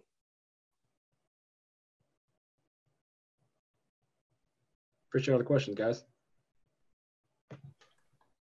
Good presentation. Appreciate it. Thank you. Thank you. All right, great job, guys. So it is a little past 3 o'clock. We have scheduled right now a 30-minute break. When we originally scheduled these presentations, we were still hoping that we'd still be able to get together and have these in person. So you can take this time to walk down to the rotunda in the Integrated Engineering Science Building and grab you a cookie and some Coke. It's a pretty long walk for most of us, so you'll have 30 minutes to get there and get back.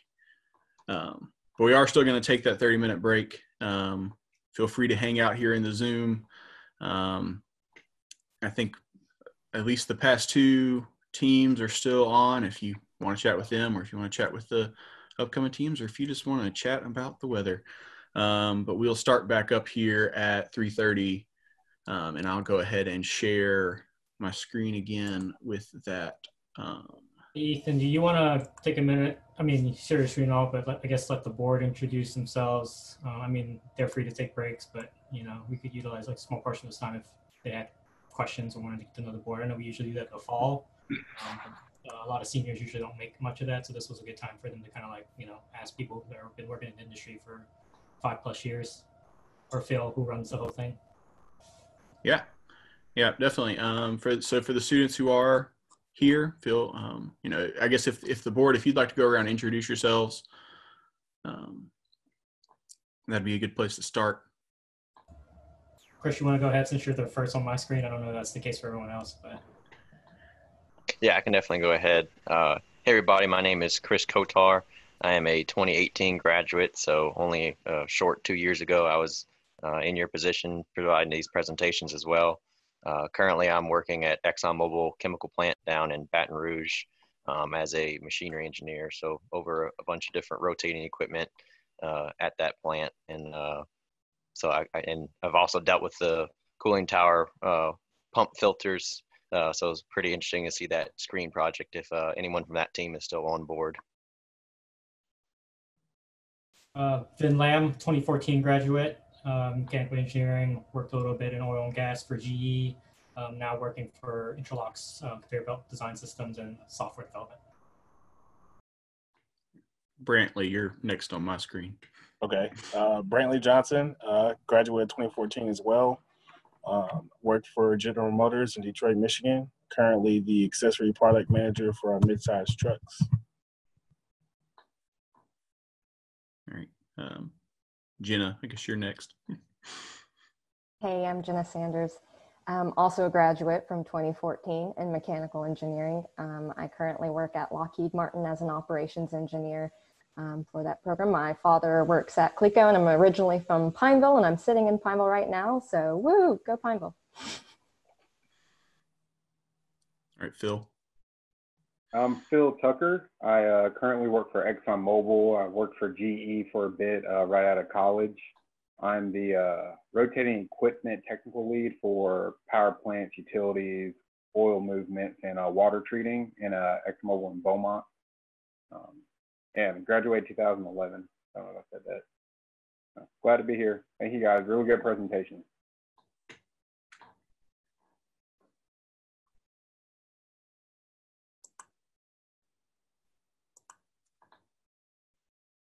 All right. If there's any questions, you should have the ability to unmute yourself. So if it gets too chaotic, I'll moderate a little bit, but feel free to unmute and chime in.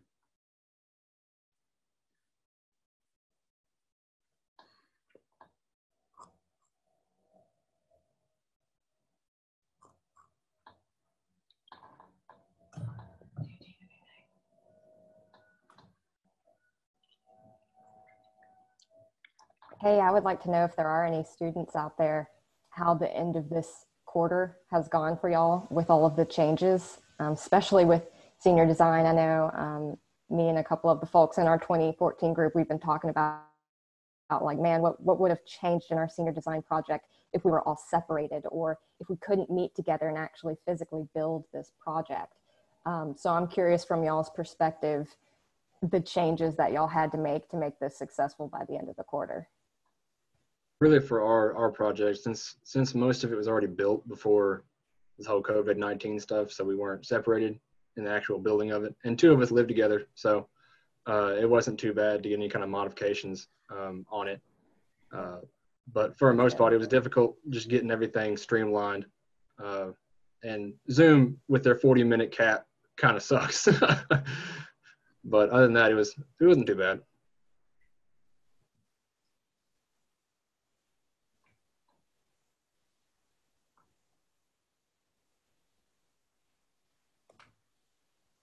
I'll say kind of from the instructor side, and looks like Dr. Reeves was here, but he stepped out. I've been really impressed with the way, at least the teams that I mentored handled the transition, and then the classes that I've taught. The students have been amazing as far as how well they've handled the situation and kind of the grace they've given back to the professors in the situation at hand. You know, again and again, we're shown that La Tech students are top notch and they handle things in stride. So I've been able to, see that firsthand, and it's been good to see. So the students definitely deserve applause for how well they've handled what is a pretty crummy situation. Yeah. And for all you seniors, I mean, man, it kind of stinks that y'all are kind of in your senior year of a very difficult program and doing well. And so kudos to you, even if you don't get it, even if you don't get to walk right now, keep it up. Y'all are doing good things. We appreciate it.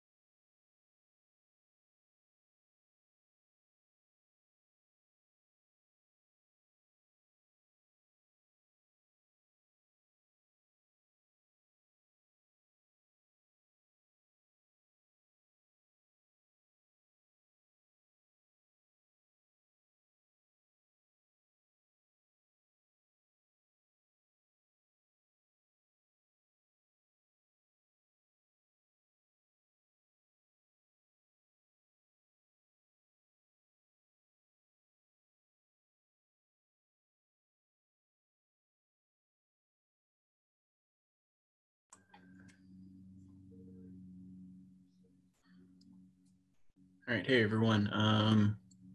So we'll start back up here in a few minutes. So we've got 3 more presentations this afternoon. Again, they'll each be about 30 minutes in total, and that's with questions. And then after that, the session awards ceremony is going to, all 3 sessions are going to have one awards ceremony, or I guess a ceremony. Yeah, we'll call it that. And Dr. Cardenas is going to host that. So as you can see the schedule here on the screen, at the bottom there.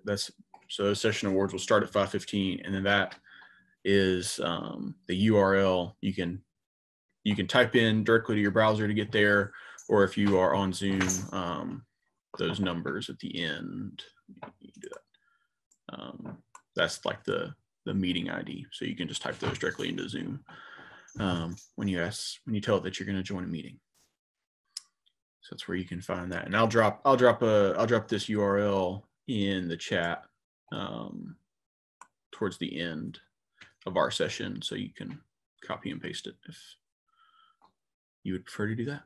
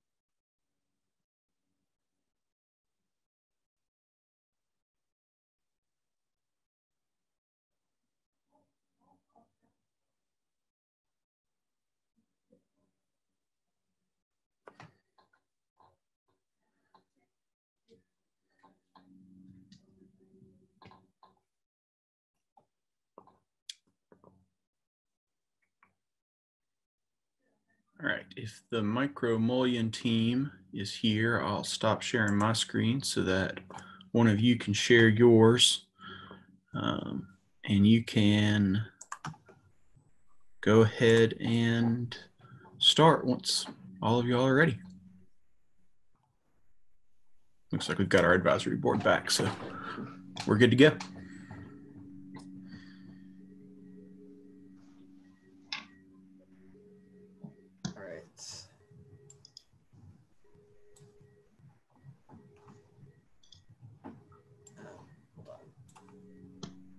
One second, sorry, just making sure everything's working properly.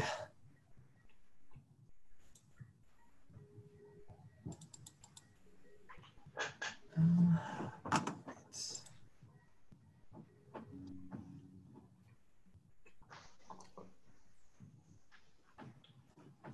right, hello, we're the Micromullion Mate team, also known as the Mullion Mate 2 team. I'm Kyle Beardsley.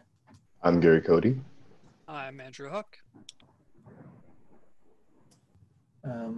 Lucas, it looks like you're still muted. Sorry, I'm Lucas Waldron. All right, so briefly I'm going to talk about what we're going to go over. We're going to talk about the background of our project. We're going to go through the deliverables and the different requirements we needed to meet, our chosen design and some design alternatives, our engineering analyses and performance evaluations, and then we'll finish with our conclusion and acknowledgements. So our sponsor is Gordon Incorporated. They're based in Bossier City, Louisiana, and our contact is Eric Sorensen. So the question is, what is a mullion mate? Well, a mullion is the metal bar on a window that holds the different panes of glass together. So if you wanted to set up a partition wall or something that would go across the window, then there would still be gap in between where the mullion and the wall are. So Gordon has a product called a mullion mate, which is a spring-loaded expanding metal device that you can place into the gap and it will fill that space, and it can be cut to whatever length is needed. Now, Gordon has a wide variety of different sized mullion mates already, anywhere from 2 3/4 inches to over a foot long. However, they do not yet have a mullion mate that can fill a smaller gap than that. So they tasked us with designing a micro mullion mate. These are some of the deliverables for our project. Our smaller mullion mate is looking to fill gaps from 2 to 3 inches. We're looking to make it cost effective. It needs to cost less than $20 per linear foot. For ease of installation, we're looking to be able to install a 10-foot section in under 7 minutes, and that's for one person. We're looking to exert a minimum of 6 pounds per linear foot for a 3-inch gap. This is to ensure that the mullion mate stays fit in the gap. Say if someone bumps against the wall or some small force is exerted so that it does not tip over. And we're looking to exert a maximum of 12 pounds per linear foot for a 2-inch gap. This is for any small safety concerns, or also in the case where the mullion mate is between a wall and a window. These are some of the requirements for our design. We're looking to use aluminum extrusions with finish options, and we're following the style of the existing mullion mate line. So our final design should look very similar to what they already have. Ease of assembly, so it needs to be very simple when it's assembled before it's shipped out, and it needs to be able to be modified on site so that they can cut notches and things like that.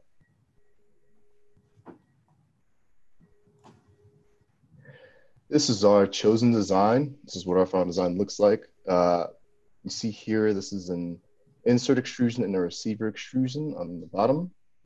In blue, you see that's the gasket. That's what's making contact with the wall or mullion or window. There's our spring, and in green, there are tombstones, which are the guides that's sliding along those rails. There is foam inside. You can't see it, but we did choose foam insulation. And in red, you see our brackets, which are our installation tool that's compressing the mullion mate right now in this model.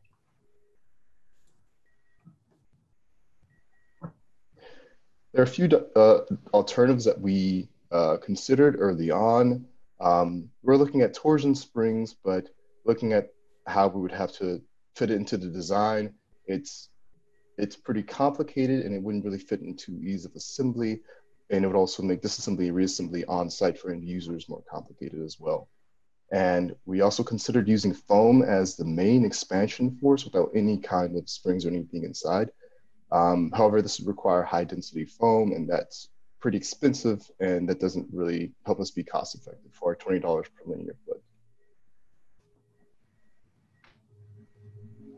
And here are some of the design alternatives we had for our installation tool to help with ease of assembly. So on the left, you can see one of our first ideas, which was to put holes in the side of the mullion mate and hold it closed with pins. So the idea there being, when you go to install, you just remove the pins one by one and allow it to expand. This was ultimately rejected because we did not want to have to drill holes into the side of the mullion mate, as that would change the outward appearance when it's installed. And that's something that we were asked to keep the same as Gordon's current mullion mates. And on the right, you can see our original bracket design. The sort of process for removing these brackets is that you would grip the tab that's at the top and you would sort of peel it down. There was a little bit of difficulty getting off the bracket right at the end, so we added an extra little tab to provide you with some leverage to help with removing that.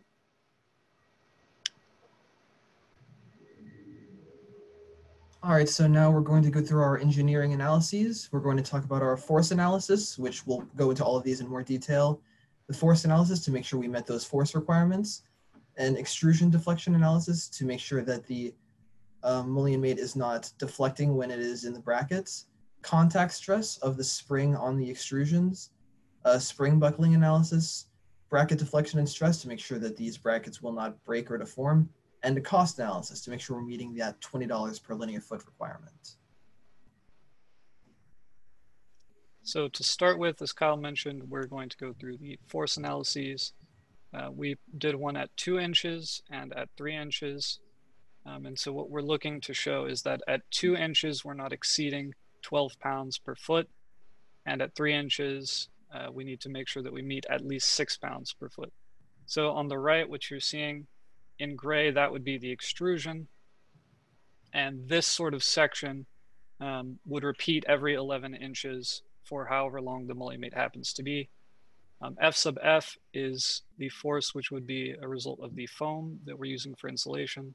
And F sub S is the force from the spring. So on the left, you see some information about the spring which we chose and a representative spring constant which we experimentally determined for our foam. So skipping a few steps, we sum all of the forces together and find that the total force being exerted over this 11-inch section is 10.688 pounds. And adjusting that maximum force, which was 12 pounds per foot, to what we would need for this 11-inch section, the maximum force is 11 pounds of force. So as you can see, we did not exceed that. Doing the same thing for when we're filling a 3-inch gap. At this width, the foam is no longer applying a force, so the only force that we have on the extrusion is the force from the spring. And so the overall force, as I mentioned, is just from the spring, 5.522 pounds. And again, adjusting that minimum force, which was 6 pounds per foot, to what we would need for an 11-inch section, we needed to achieve at least 5.5 pounds. And so as you see, we have exceeded that. Next will be our extrusion deflection analysis. What we wanted to show with this analysis was when the mullimate is fully compressed and we have the brackets on, that the extrusions are not deflecting away from each other so much that it would cause a problem or be noticeable. So we have recommended that the brackets be spaced 22 inches apart. So this is a 22-inch section of the mullimate and the forces that we would see in a worst case scenario. And so what we want, in order to show that it was not a problem, we have kind of over-exaggerated the case to show that in an absolute worst case, over-exaggerated situation, we still do not have to be worried about the deflection. So what we're going to do is sum all of the forces together and apply them directly at the center and between the two brackets. So totaling all the forces, we get about 25 pounds of force. And treating this as a simply supported beam with a concentrated load in the center, taking into account the elastic modulus of our aluminum extrusion, the length, which I mentioned, was 22 inches, the second moment of area of our, the cross-section of our extrusion, we find that the maximum deflection would be 0.006 inches, which we have determined is not anything to be worried about. So our next analysis was for the contact stress of the springs on the aluminum extrusion. So you can see in the picture on the left that the springs are not going to be perfectly resting all on one flat surface. They'll only be contacting the tracks that the tombstones slide along at a few specific points. And you can see on the right a kind of graphical depiction of what those points would be. So we needed to make sure that the springs would not be exerting so much force that it would cause the tracks to deflect or bend. So a spring will be exerting a maximum of 9 pounds of force, and the area of those patches is about 3 times 10 to the negative 2 square inches. So there will be about 290 psi of pressure being applied. The yield strength of aluminum is about approximately 10,000 psi, so our factor of safety is about 34. So we're not concerned about that yielding.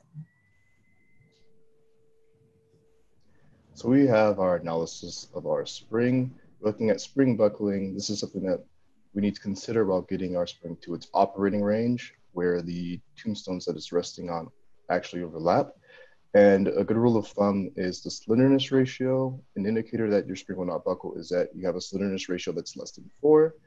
And looking at our spring's dimensions, we have a slenderness ratio of 3.59. So we're confident that our spring will not buckle from free length to SolidWorks.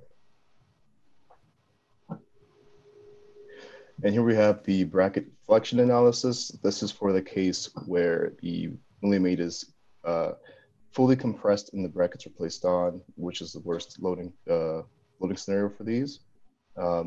It can be divided in half with a symmetry line, and one of the bracket arms can be treated as a cantilever beam. And while calculating this and comparing it to a SolidWorks simulation, there's a 0.1% error, and the actual value of deflection is like 1.3 times 10 to the negative 3 inches. Very small, naked to the human eye, and very acceptable for our brackets. And here we have bracket stress analysis for the same scenario. And calculating this and comparing, we had something like a 3% error, still very close, and the brackets are made of stainless steel. So considering this for a factor of safety against failure, we have a factor of safety of 3, which is also acceptable, and we'll continue to use stainless steel for the brackets, or Gordon can use stainless steel for their brackets. Here we have the cost analysis, and we took the cost of each item per foot and added it up, and it came out to be $19.40, which is below the $20 that Gordon wants us to have. For force testing, we used a postal scale for a 1 foot section, and they wanted us to have for a gap of 2 inches, a max force of 12, and for a 3 inch minimum force of 6. We had someone push down and hold the extrusion at the desired gap length. This provided an imprecise way of testing, as the results were pretty inconsistent. And this is most likely due to the human error of trying to hold it and down at a constant force to keep it from fluctuating. And this was done because we were not able to get a proper test rig set up. So we had to make do with what we had. And here are the results we got. As you can see, they're inconclusive because of previously mentioned issues in testing. But we are confident that with a proper testing, we would have reached the desired force. But these values are pretty close to what we wanted, so we thought it was acceptable. For assembly testing, we had 3 people together assemble it and tape it up, and we recorded the time that it took to assemble it. And Gordon didn't want the assembly process to be overcomplicated, so it doesn't take too long to assemble.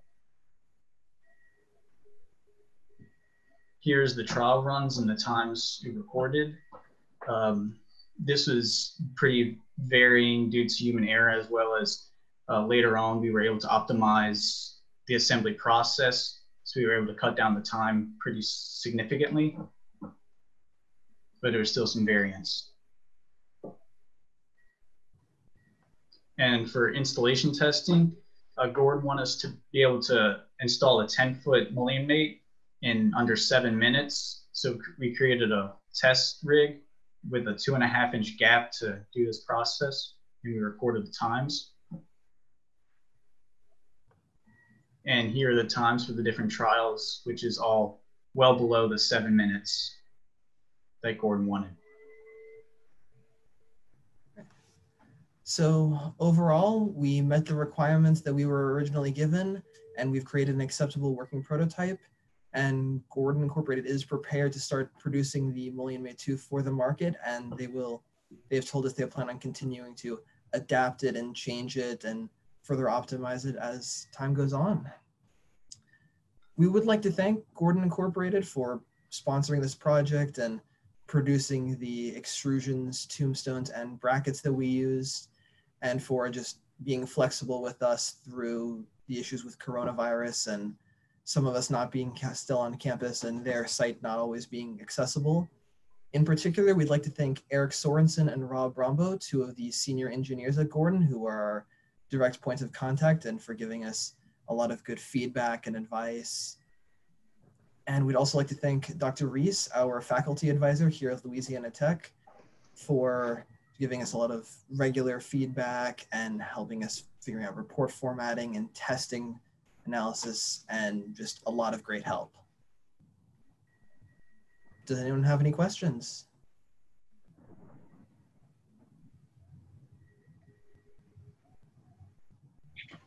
Around developing the design concept, is the way you utilize the springs with the helicoil springs, is that in line with their full-size mullion mates, or is this kind of due to trying to fit it in the smaller size requirement, did that require a completely different spring installation?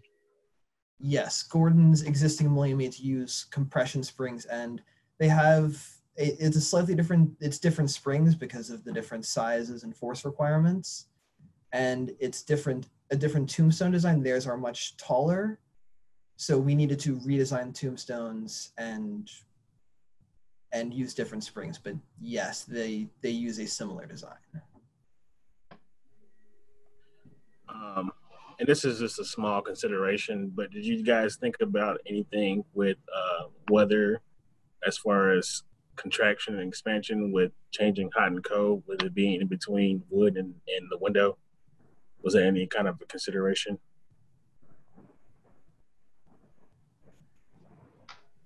I believe that we were told at the beginning of this project that we did not need to take into consideration, for example, like wind loads on the window, as you know, it's spring loaded, so as long as it's still able to expand and contract, it wouldn't be bearing any load, so it wouldn't be a concern. Okay. And then for the installation, were you guys able to document what steps actually helped you improve on your installation time? So for using for the installation tool itself, or just I'm sorry, I'm not sure if I understand your question. Well, in your times, it was varied. So I'm just kind of trying to crack down on how you guys improved so well. I know for assembly. Oh yeah. Are you talking about the assembly or installation? Because the installation was pretty consistent. So for the assembly, we're working with a 10-foot section, and a lot of it was timing and spacing. And as we got used to basically a set procedure, so I guess it was just experience with spacing and compressing at the exact same time, and because you have to space the tombstones and place the springs, and then you have the insert into the receiver, and then you have to tape it, all of that. So we just got more used to timing and doing it all like consistently together.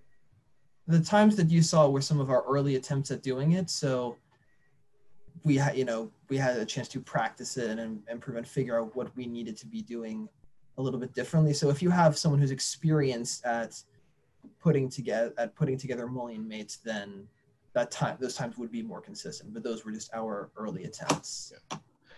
Regardless, all of those times were acceptable. It's just we saw improvement over time, which is why there's a change in assembly. During your explanation of your not FTA analysis, but deflection analysis and physical calculations, you made the comment that 6/1000 of deflection was acceptable. What was your basis for that, I guess, and what is unacceptable deflection? And I'm not quite sure what component you were actually analyzing at that point. I thought it was like the whole length of the mullion mate, but what was your basis is the question. Why is 6/1000 acceptable? Right, so you're right in that it was the mullion mate, the actual extrusion that we were looking at deflecting. And so it was between two of the brackets. So that was about over a 2-foot section. And that, as we mentioned, that 6/1000 was a very, very over-exaggerated case. But comparing the deflection, like how much it's actually pushing up, compared to the thickness of the brackets themselves. So the brackets themselves were made from sheet metal, which was 0.0625 inches thick. And so the main concern was we did not want it to be deflecting in such a way that it would cause it to be difficult to place into a 2-inch gap. And then as well, we just wanted it to not look as if it was weak or flimsy, that sort of thing. Okay. Also, for your FEA analysis and where you were applying loads and deciding on spacing, did Gordon provide you with any scenarios or how this should be tested? Assume they already have mullion mates out there on the market. They should have been able to provide you with the proper way to perform your FEA analysis. Does that make sense? Are you talking specifically for the brackets? It looked like it was your actual mullion mate that you had your FEA for. So like, I guess the long extruded piece of metal, and you were showing forces on it and how much it moved. Right. So that is not a sort of calculation that they would have previously done, because it was sort of resulting from those brackets that we placed on the mullion mate, which is kind of a new tool that we developed specifically for this product. And that was mostly because with that really small 2-inch gap, there was concerns that it would be really difficult to install, as you weren't able to, like previously with a wider gap, you would be able to fit your hands, in between the mullion mate and the wall, and made it a lot easier to maneuver and to peel off, for example, the tape and that sort of thing. So this was kind of a new tool that we were asked to develop since we were filling such a small gap. So is the company planning to use this installation tool in the future for the mullion mate 2? Yes, for this smaller mullion mate. They have told us that they're planning on using this. Do you know if it made any sort of measurable efficiencies? And I'm sorry if that was already asked before. I don't know if that's something Brantley brought up, but were there any sort of efficiencies, time efficiencies from using that installation tool, or was it all just sort of ergonomic because of the tight space? Mostly ergonomic. So we didn't do any trials without the tool, as it was pretty much, as we mentioned, it was very, very difficult to install without those. And so we weren't able to do any trials without the tools. So mostly for ergonomic reasons and just being able to install it. I was the one who was doing the installation, and during the winter quarter, we also did some experiments with a 4-foot section, and it was just difficult to work. It was almost impossible to get tape off easily. So it made the installation possible, as opposed to, I couldn't quantify it. It was mainly ergonomic.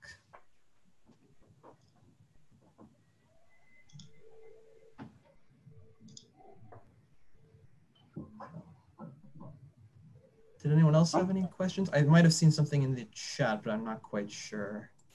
Yeah, I'll go ahead and ask 2 questions, because I put one in the chat and I have a follow-up.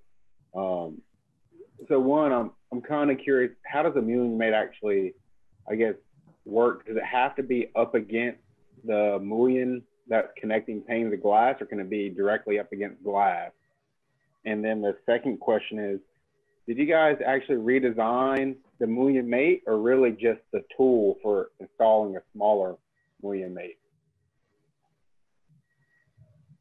So for the first question about can it be placed directly against the glass, there are different rules about how much forces it can apply. I believe Gordon has a different line. I believe it's called the glass. I'm not quite sure of the exact name, but there are different ways that it needs to adhere.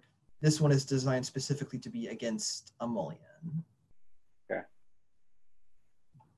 And regarding the design, we did keep, so their existing lines are the U-shaped aluminum extrusion with the tracks going along them for a tombstone to be slid along. We needed to adjust the thickness of it and the thickness of the gasket in order for it to work for a smaller scale, in addition to designing an installation tool that could be used. Thank you. You're welcome. Thank you for asking.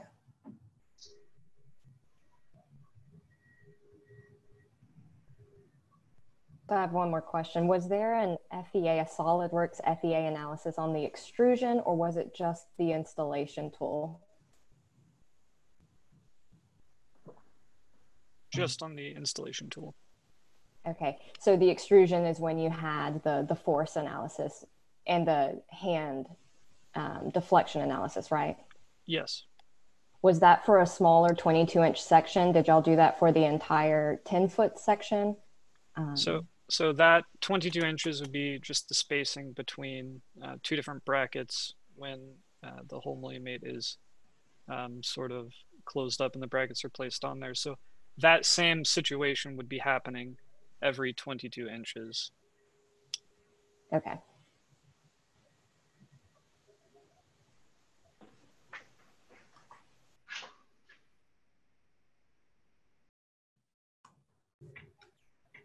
All right, if there are no further questions, good job, team. Mullion Mate 2. Y'all can, let's see. Thank you very much. All right. We're a couple minutes ahead of schedule, so we'll hang out for just a bit before we start the next presentation. But next up will be Dyno Balanced Beater Bar team.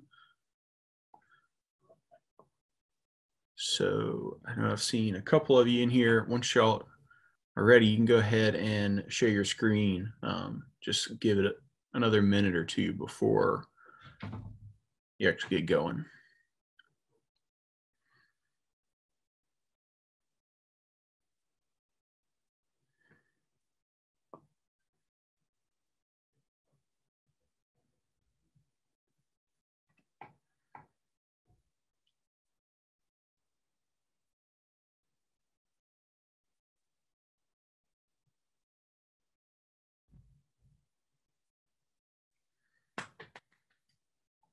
That looks good. Let's give it another minute or so and we'll get going.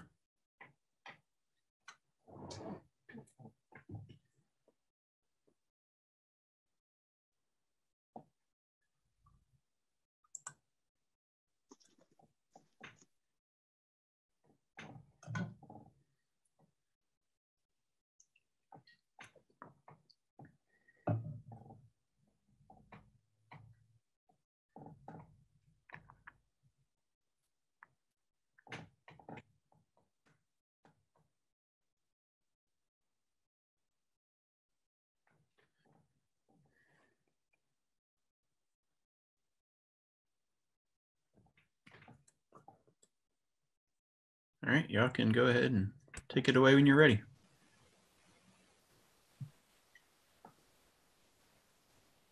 All right. Good afternoon, everyone. My name is Michaela Bell. My name is Gregory Gilbrogi. My name is Bryce Swanyan.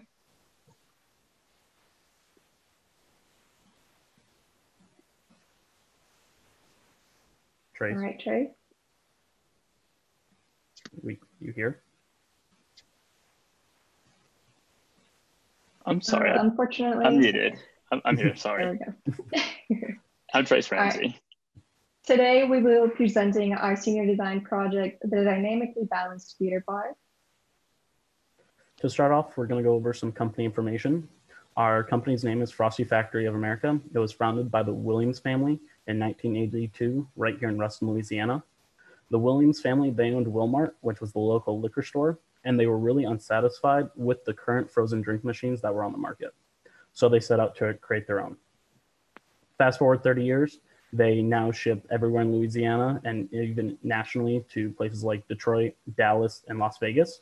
And they even started shipping globally. Our company sponsor, our main contact at Frosty Factory, is Ralph Pettijohn. He is the chief engineer at Frosty Factory, and he was a graduate of Tech, and he's been there for over 30 years. So the main part that we're looking at is their 9-inch diameter drum model, 137A, looking at the bar itself inside the drum. This bar rotates inside the drum, scraping ice crystals that form, creating that slush consistency that you see in your drinks. Now, this machine has a problem with it. Due to the vibration of it, it causes the seal to fail prematurely, causing the liquid inside the machine to leak out into the back parts, ruining the machine itself and your drink. This vibration also causes the machine to wobble, bumping into things around it, and in extreme cases, can walk off tables, breaking itself. Shown here is the beater bar assembly that we were tasked with modifying and its individual components. To start, there is the driving shaft of the assembly to which everything is attached and the rotary seal is slid onto. Next is the Delrin scraper that is designed to be in constant contact with the inside of the drum in order to scrape ice crystals and form the slush that is desirable in frozen beverages. The spring shown here is what keeps the Delrin scraper in contact with the drum.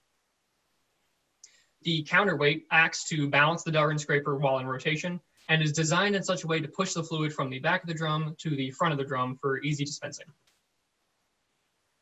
The aft bracket serves as the face in which the spring for the rotary seal makes contact and serves as mounting points for the Delrin scraper and the counterweight. The forward bracket also mounts the Delrin scraper and counterweight and is made in such a way that allows the counterweight its ability to propel the fluid to the front of the drum. Some of the specifications in which we are basing our project off of is that we are redesigning the 9-inch diameter beater bar. This beater bar is used in a variety of models across the company. We are working to dynamically balance it in order to improve the seal life as well as reduce machine wobble. Some of the things we had to work around include making sure that the function is unaffected by any of our design changes. Those functions will be listed later in the presentation. Our final product also has to be easily removed from the machine. We could not change that aspect of it. And early on in our design process, we were asked not to include a second Delrin scraper as this would drastically increase the cost of the beater bar assembly. So as Bryce said, machine function should be unaffected. That means the product needs to freeze about the same rate as the old mixer bar. The product needs to dispense at the same rate, and the product taste must not be changed. Some standards for the machine material. It must be food grade material, resistance to ruts and cracks. It has to be free of any crevices, and it must not impart flavor, color, or odor to the fluid of the machine. All welds have to be smooth, and any internal angles and corners should be radius. Here are the government standards for what I said, for the metal and for the Delrin as well. Next is our design selection. Here we have the current beater bar. When we first received the beater bar, we created a 3D model in SolidWorks so we could analyze any forces on the beater bar as well as the center of gravity. Going through some of our design considerations, we first came up with the simple idea of just adding a little bit of material to the counterweight. Early on, it was determined that the Delrin side of the beater bar was heavier, thus setting off the center of gravity. So adding this small part would require no additional welding. It would just be a larger piece cut out on the laser cutter.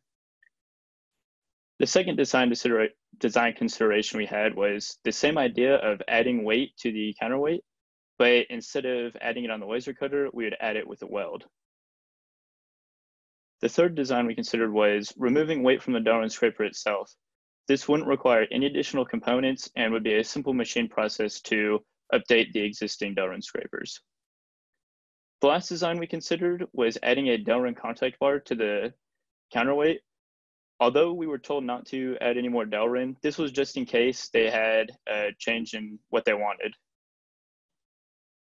So going over our design matrix, we broke it down into 4 different categories: cost, ease of manufacturing, vibration potential reduction, and ease of testing.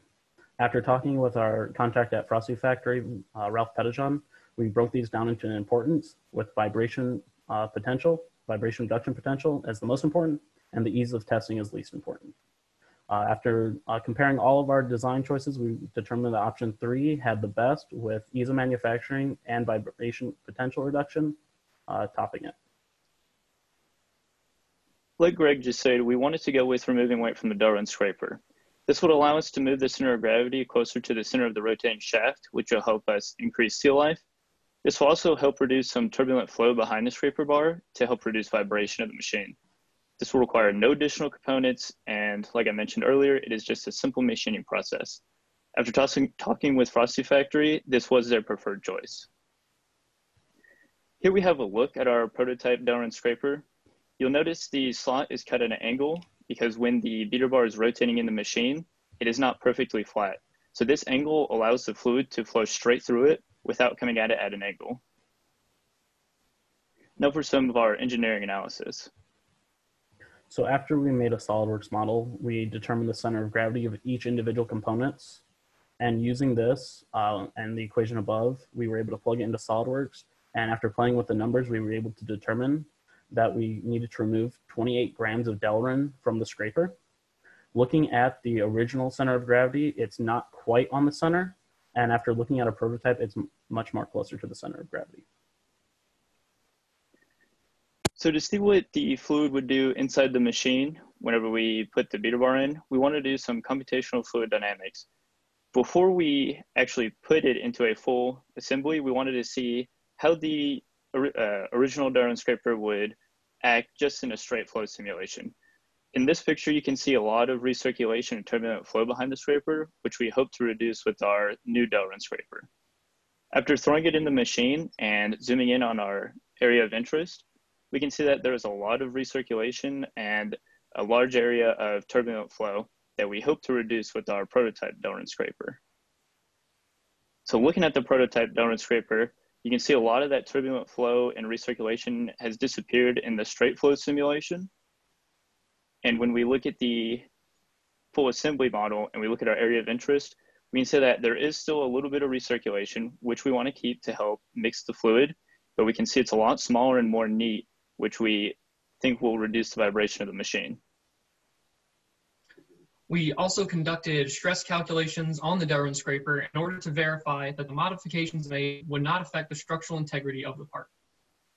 To assure that the simulation matched our calculations, the stress of the point indicated by the arrow was calculated with the same simulation values as SolidWorks. The manual calculations yielded a value of 54.0 psi, while the SolidWorks showed a stress of 56 psi. This shows that our stress values throughout the simulation are within an acceptable range of accuracy. The original Delrin scraper has a stress concentration of 334.91 psi, located at the point indicated by the arrow. This stress value, when compared to the yield strength of the Delrin, has a factor of safety of 27.28. When the slot is added to the Delrin scraper, the location of the greatest stress concentration changes to the location indicated by this arrow. The max stress is shown to be 660.53 psi, which is concerning since it is nearly double the previous maximum stress. But when compared to the yield strength of the material, it still has a substantial factor of safety of 13.83. This shows that our design will be strong enough to operate under normal operating conditions. We analyzed the cost it would take to manufacture a slot in the Delrin scraper in-house. So we took the estimated pay for a machinist in the Ruston region, which was $25 an hour, and the estimated machine time for a single Delrin scraper, which was 7 minutes, to come to the cost of a single Delrin scraper, which is $2.92. So our sponsor said that they manufacture around 30 machines per week. So that total would be $87.60 per week on top of the cost of the Delrin scraper itself. So to compare this cost, on the next graph, we have the initial cost of a new mold itself. So the initial cost of the mold is $10,000. So compared to the cost of manufacturing in-house, $87.60 per week, it would take almost 2.25 years to overcome this initial cost. But afterwards, the cost of a new mold is the better option. And this is, of course, assuming that the cost of the new Delrin scraper is the cost of the old Delrin scraper. So next we have our engineering evaluations. For vibration testing, we acquired a slow motion camera and we used a pattern background, such as the picture on the right, to help us capture and quantify the vibration frequency. However, this data wouldn't tell the whole story, so we also needed to capture the amplitude data.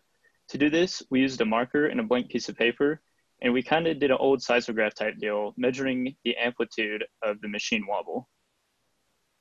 Looking at the frequency data, we can see on average that the original Delrin scraper had a frequency of about 8.5 hertz, while the prototype Delrin scraper had a frequency of about 7.35 hertz.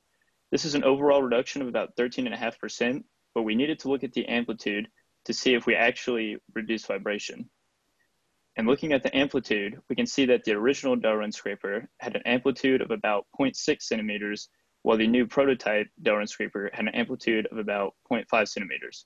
On average, we did see a reduction. However, due to our error bars, we can't say for sure that the new Delrin scraper will cause a decrease in amplitude. The next test we conducted was a blind taste test.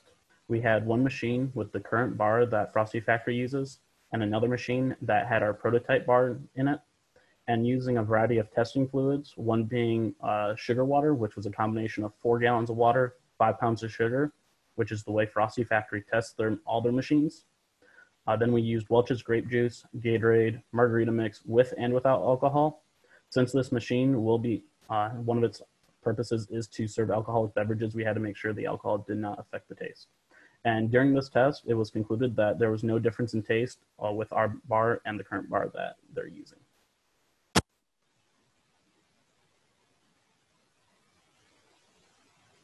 Another evaluation conducted was the freeze time of product. A function that we were not allowed to affect is the time it takes to freeze the standard testing fluid, which consists of sugar water, as described in the previous slide. The standard freeze time for the model we use to test is approximately 30 minutes. After several trials, the average freeze time was determined to be 29.3 minutes for the original Delrin scraper and 28.7 minutes for the slotted Delrin scraper. This shows that our slotted Delrin scraper does not negatively impact the freeze time of the machine.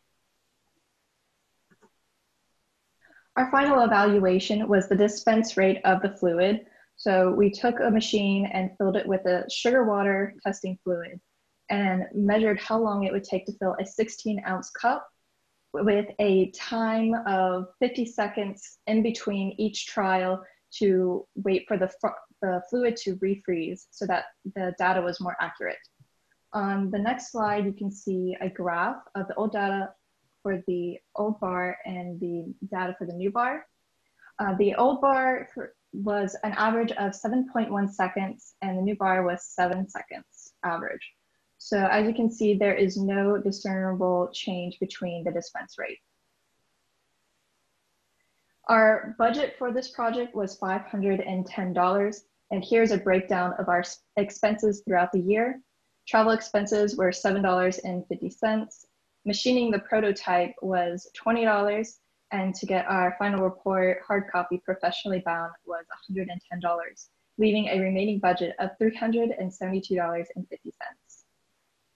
Production budget for the company, as I previously stated, the best case to go with is the new mold, which is $10,000, and the cost of the new scraper will equal the cost of the Delrin scraper. And of course, it will take 2.25 years to overcome the initial cost, but it's still the best case scenario. Some conclusions about our engineering analyses that we are able to come to. 28 grams of material must be removed from the Delrin scraper in order to bring the bar into balance with the center of rotation. Additionally, the reduced turbulent flow from this design can reduce machine vibration while still allowing the fluid to mix properly. The prototype Delrin scraper has an increase in internal stresses, but will maintain an acceptable factor of safety for its life. And it will take 2.25 years to overcome initial costs of the new mold. Some conclusions of our engineering analysis. The new bar can reduce vibration frequency up to 13.5%. And our prototype can reduce the vibration amplitude, but due to the error bars, it's not a significant difference, so we can't really say. And then there is no difference in taste, there's no difference in freeze time, and there's no difference in dispense rate. A couple recommendations we have for further work on this project would be a camera that can capture video at a higher frame rate than the one we had.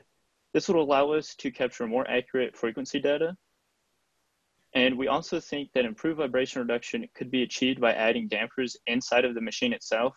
However, because this was out of the scope of our project, we did not pursue this idea. Is there any questions? How was I guess, like, did you look into how long the seal would last now? I mean, we talked a bit about the vibration, but the ultimate goal, right, was to stop the seal from failing early. So the seal normally lasts for about 5 years, and Frosty Factory was saying that the machines were only lasting 2 to 3 years. So even if we left the machine running from the day we got our first bar to now, the seal life would still be fine. There's no way for us to really test unless we just kept it running during that time. Another problem with this is we weren't able to find any hard case data on this type of rotary seal that we were using. If it was a pump seal of a certain type that's used in a refinery, we would have been able to find lists and lists of reliability data. But given these simple rotary seals, we weren't able to find any backing data for that. And what was the scraper made of? Delrin. Oh, okay. Didn't know it was Delrin. Yes, sir. I got a question on the design of the slot that you guys made. Typically, when you have rotational items, it's not always a linear removal, especially when we go, like, example would be like tire balancing. They might have 2 different quadrants that are unevenly balanced, but it might be a 3/4 weight and a half a weight on the other side. I'm just kind of wanting to know, were you guys considering different kind of styles of the area that you removed, or did you concentrate on areas that were having some of the high concentrations of wobble?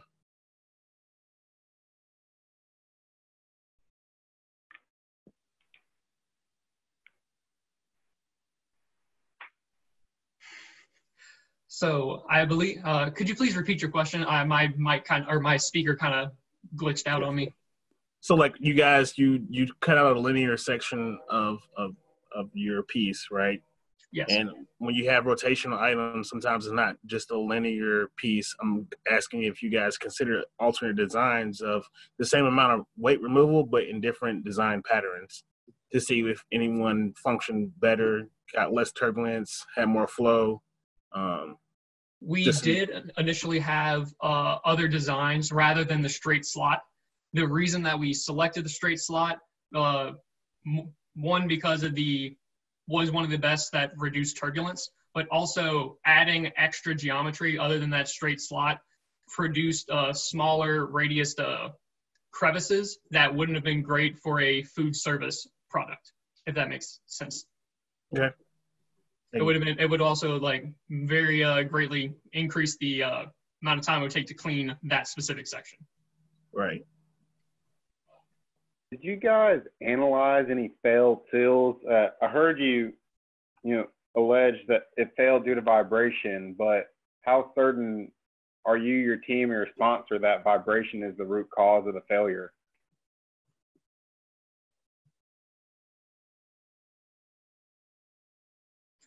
I believe that the conclusion was made that vibration was the mode of failure because the center of gravity was not in the center of the rotating shaft. And because these machines were walking and wobbling a lot, I think the relation was made that the vibration was causing this premature rotary seal failure due to the uneven vibration of the beater bar inside the machine itself.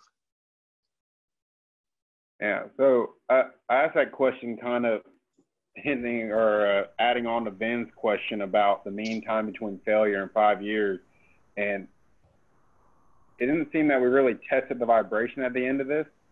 You guys designed it and you made sure that it met the requirement, but the initial reason for this project was vibration failures on the seal.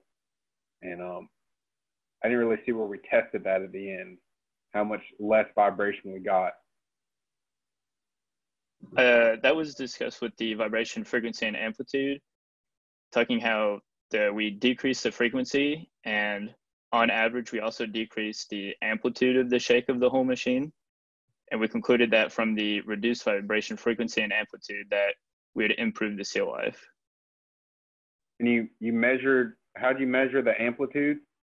We kind of did like an old seismograph where we attached a marker to the outside of the machine and set up a piece of paper behind it, and turn the machine on, let it run for a few minutes, see the amplitude length that we got in the vibration.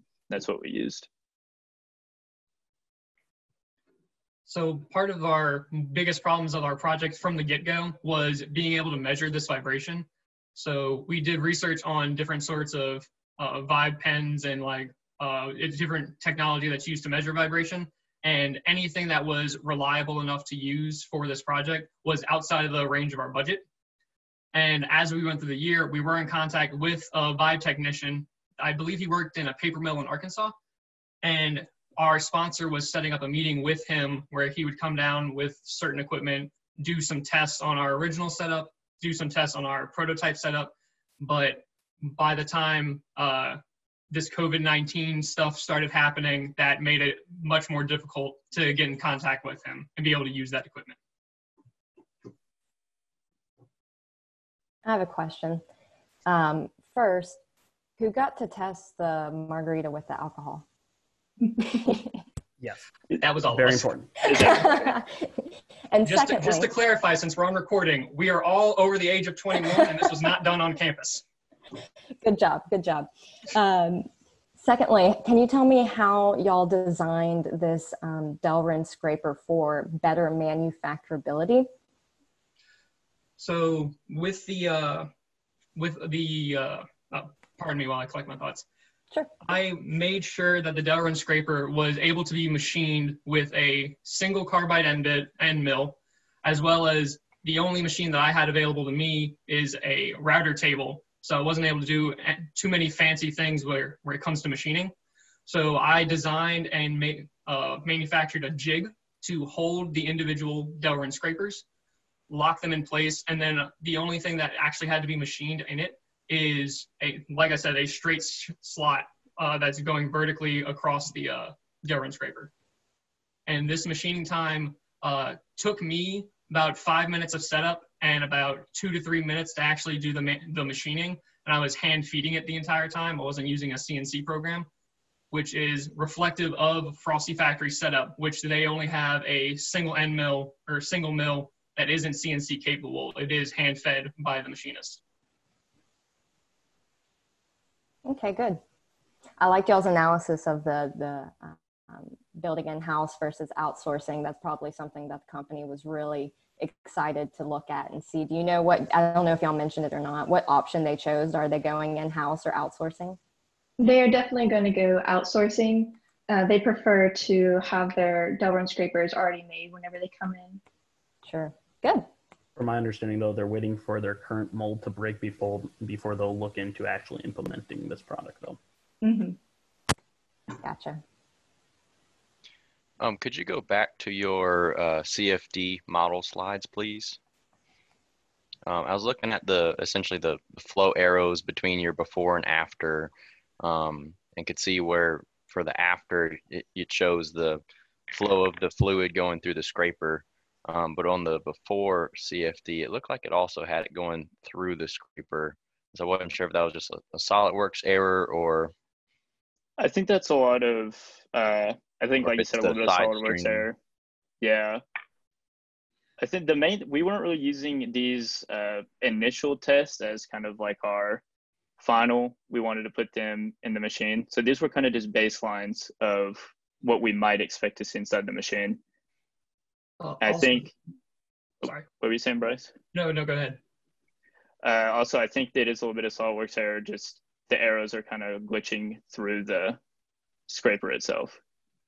I think what we might be seeing here is that the flow is going around the Delrin scraper towards us along the screen. So against that flat edge that we see the arrow in front of, I believe that's where the flow is actually going in that specific case.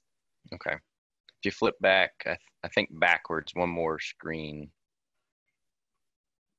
Oh, sorry, it must have been forward. There you go. And when you zoom in there, I think this was the slide I was kind of thinking of in my mind. But again, this is probably just a generic SolidWorks.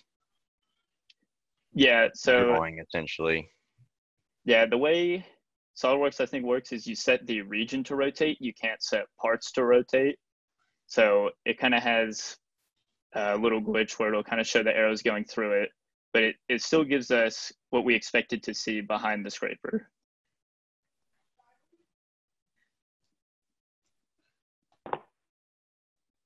So I've got two questions. One, I just want to kind of clarify, Frosty Factory or someone else isn't going to have to machine this going forward. It's going to be cast in a mold, correct? Correct. So the Delrin scrapers are injection molded when they are produced. So the injection mold would have to be modified, or in the case that it's more likely, whenever their current mold reaches its lifespan, they will produce a brand new mold with this design in it. So someone insignificant, but they're using less Delrin, so that it should be cheaper after they buy a new mold, right? Yes, sir. We did not know the cost of the raw Delrin that the manufacturer uses. So in order to be conservative with our cost estimates, we use the same exact price of the Delrin.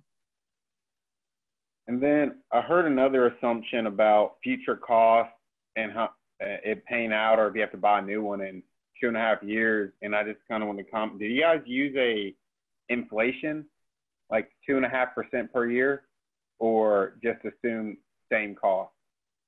That is the same cost. There is no accounting for inflation. Typically, you want to check around. I think 2.5% is probably a general inflation amount to use. But when you're doing an LCCA, about 2.5% per year, and then bring that back to a net present value to compare options. Yes, sir. Got time for maybe one more quick question. I have one just out of curiosity, unless Ben, you want to go first. Go ahead. We've talked a lot about the vibration testing. Where exactly on the machine did y'all place like the marker and the paper? I'm just curious, being nosy. You can most notice the vibration at the top of the machine. So that's where we place the marker. At the top of the machine being, orient me a little bit. Trace, do you want to scroll back to a picture of the machine? Yeah. That would be great. So it's basically in that top left side. So if you look at the picture of the machine, it was in that back corner area. Hey, Trace, why don't you go ahead and drag your mouse over the corner? Can I see the mouse? Can you see Yes. the mouse? It'd be in this area. Awesome. Cool.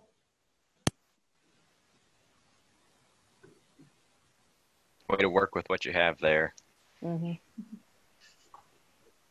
Yeah, I think that's a clever way to test. I thought that was good. Thank you very much. Well, if there are no more questions, I think the next group should be getting ready to go. We thank you all for coming and listening to us, and we're really sorry we weren't able to have free samples from a test machine in the room with y'all. Great job, guys. We're sad too. Thank you all very much. Right. So last but certainly not least, we've got the High STC Mullion Mate team. I think I see a few of y'all have chimed in, so go ahead and share your screen. Yep, I can see that. So when y'all are ready, y'all can go ahead and move on.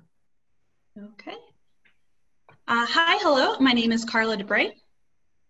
I'm Joel Murphy. My name is Leland Smith. And I'm Ryan Willie. And we are the High Sound Transmission Class Mullion Mate team.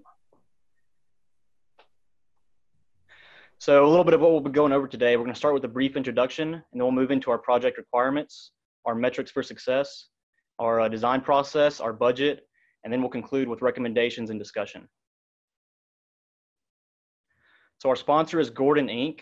They specialize in engineering products for exterior and interior architecture applications. Our faculty advisor is the wonderful Dr. Crystal Corbett, and our professional sponsor is Vamsi Achanta from Gordon. So a lot of people probably haven't heard of what a mullion is. So basically it's a vertical bar, usually made of aluminum, that separates window panes. You usually see them in large corporate buildings or any kind of large office building. One thing to note is that a lot of times in these large buildings, when the construction crew is building the walls, they'll leave a gap in between the drywall and the mullion mate. And this is important because if the wall is in contact with the mullion will actually deform for various reasons that we'll talk about. And this can lead to cracking in the drywall. So they leave a gap right there. So Gordon actually has a product to fix this issue. It's called the mullion mate. And what it does is it fills that gap in between the mullion and the wall. And some of the pros about it is it's easy to install. It's faster than traditional drywall. It improves reliability of the interior wall because it expands and contracts. And they're the only ones with the product that can actually expand and contract to account for that gap change based on the deflection of the mullion. And that is due to wind and temperature. All right, so here's some more definitions that you'll be hearing a lot. So frequencies, just a pitch. Octave bands, those are organized divisions of those frequencies. Decibels are intensity of sound or loudness. And then sound transmission class, which is what we're really worried about in this project, is basically a measure of a wall or any kind of object's ability to reduce the sound that is passed through it. Okay, so now that we have all those terms out of the way, we'll talk about our problem statement. So Gordon has tasked us to design a mullion mate with a composite sound transmission class rating of 60.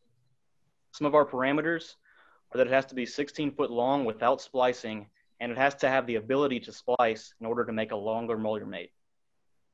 It has to be able to expand between 4 and 12-inch gaps. The design has to be extruded, easy to install, as well as easy to assemble in the shop. Production cost has to be equal to or less than $40 per linear foot, and the expansion from the spring has to be 3 pounds per linear foot. All right, so this is a video that's going to kind of visualize what the mullion mate is and how it's applied. So that's the mullion mate you can see right there between the wall and the mullion. And after it's placed in there, it's bound by tape. You cut the tape and remove the tape on the gasket, and the spring inside of it just expands to fill that gap. Okay, so here you can see a cross section of the current mullion mate used by Gordon. It's 2 aluminum shells, and there's a spring in there for the expansion, and they're retained by these structures called tombstones. The current STC of the mullion mate is 38, so there's a lot of room for improvement. We're aiming for 60. And the insulation on the inside to help with the sound dampening is called rock wool. So to start off with in fall quarter, we all realized that immediately that the weak point in the mullion mate assembly was actually the mullion itself, because most of the time they're hollow, just aluminum shells, so a lot of sound is passed straight through.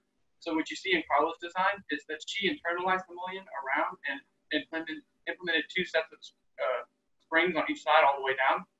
Joe went more of a tension spring maneuver method, and his kind of clipped onto the mullion. Mine just kind of encapsulated it, and I was going to use that red area. It was going to be an experimental pneumatic device. And Leland's was just a perforated aluminum sheet wrapped around some kind of sound insulation. So we kind of took all these ideas and formulated them into a decision matrix. And what we came out of that with was that the aesthetic appeal and the noise dampening were obviously the most important factors in our design. So if you look at number 1, this was the first design we came up with in winter quarter, and the first one we're going to talk about is the clip, which is what's circled right there. And basically you would clip that clip into the next thing that's going to be squared. So you would clip the clip into those individual pieces, and that's how you would fill the gaps of various links. As you can see, there's a couple missing components, like we didn't even get around to designing how it would expand because we weren't able to figure out a way to attach the clip to the aluminum sheet. So the next picture will be circling where the gasket channel goes. So the gasket channel for these designs were pretty much the same as the previous, with the exception of we wanted to make the aesthetic appeal increase a little bit. So the idea was to narrow the gasket width. So whenever you attached it to the glass in this case, you will almost not be able to see the gasket from the building, inside the building. So our next design, we got around to implementing a tombstone. So we designed our own tombstone in spring, and we designed new tracks for the tombstone to ride in. And we designed this little sleeve right here. So what this would do is we would attach it, and we would drill holes, and we would pop rivet it. We, in the end, decided to move away from that. And so what you're seeing here is the splicing mechanism, or the beginning of one.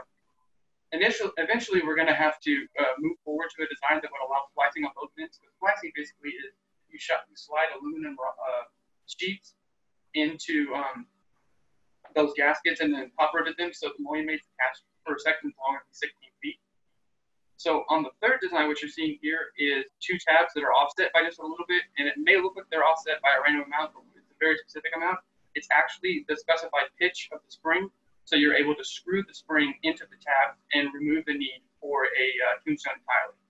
So the next arrow serves two purposes. The first purpose is to serve as a stoppage for the spring to screw into. So once the spring was fully compressed in that area, it would stop, and you would know you had installed the spring fully.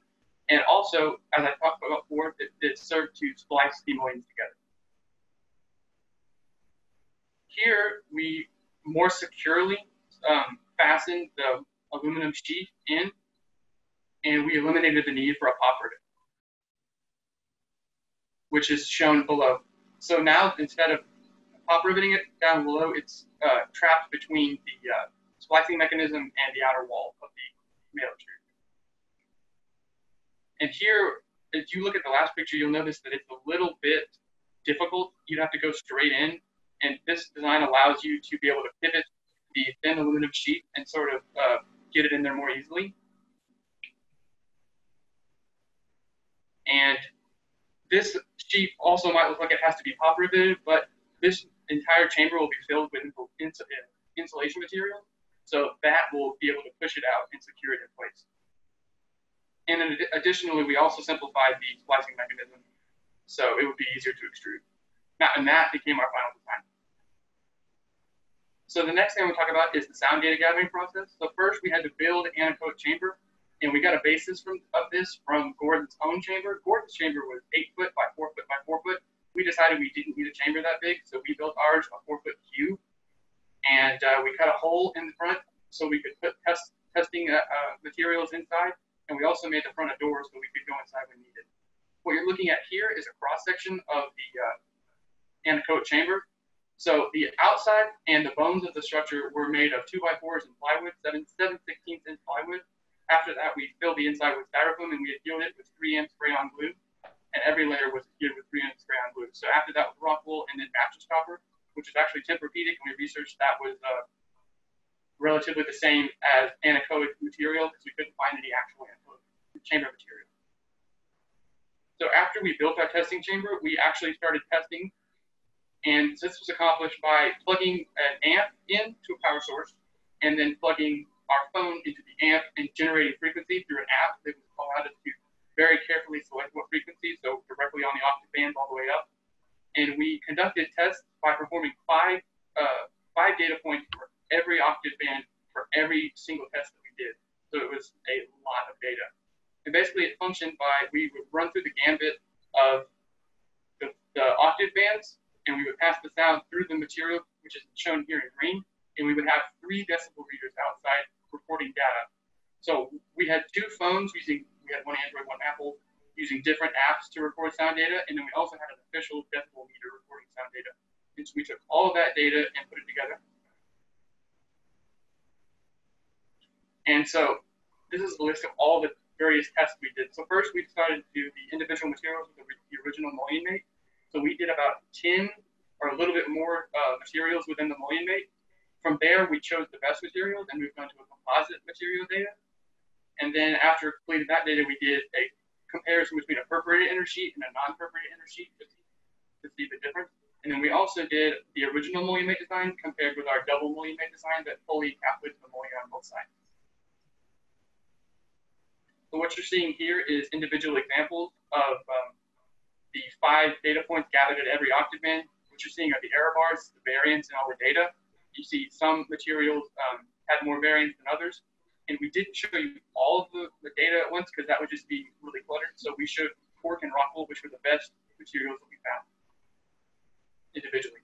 So then we took cork and rock wool and the next two best materials, Noiko and acoustic stuff, and we paired them together inside of the original mullion made, and we ran another gamut of tests.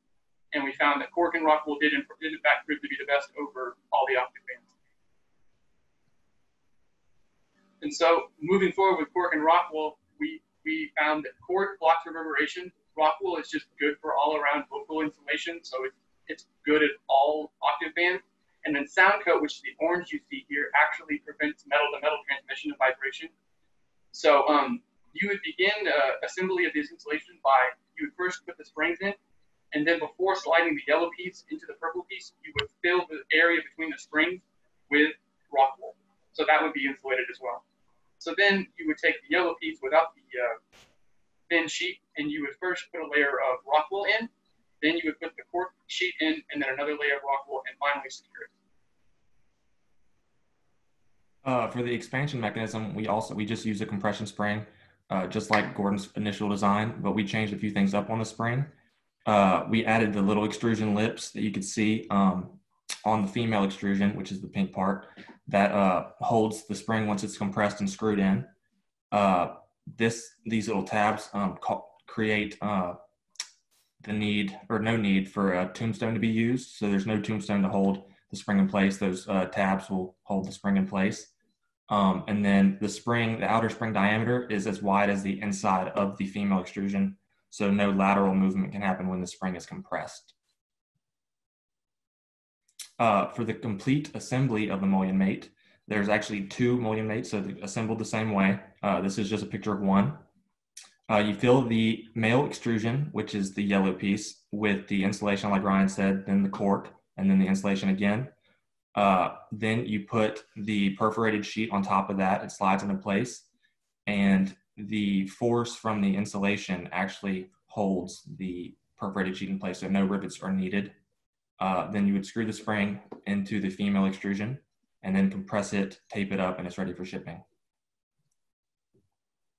This is a picture of the installation, or the full installation of our design. You can see the wall, then the two mullions encompassing the mullion, or the mullion mates encompassing the mullion. First, you would put the mullion mate in the gap where it needs to go, cut the tape, pull the adhesive tape down, it expand a little bit, keep repeating until the entire mullion mate's expanded in the gap. That's what you would see in the picture. This is our first prototype, which visually the design, they look similar from the outside, but this is just a little example of what it would look like in the field. The white drywall you can see on the right, then the checkered pattern would be the glass. The black block is representing the mullion, and then the mullion mate would fit on both sides of the mullion. Only one mullion mate is shown in this because Gordon actually made our prototypes for free, and due to time constraints with the course, and since it was free, we didn't complain that only one could get made in time. But in real life application, there would be an identical mullion mate on the opposite side of that mullion. For our performance evaluations, like Ryan said, for the sound data, we tested roughly about 10 materials and got about 4. The top materials was rock wool, cork, acoustic stuff, and Noiko.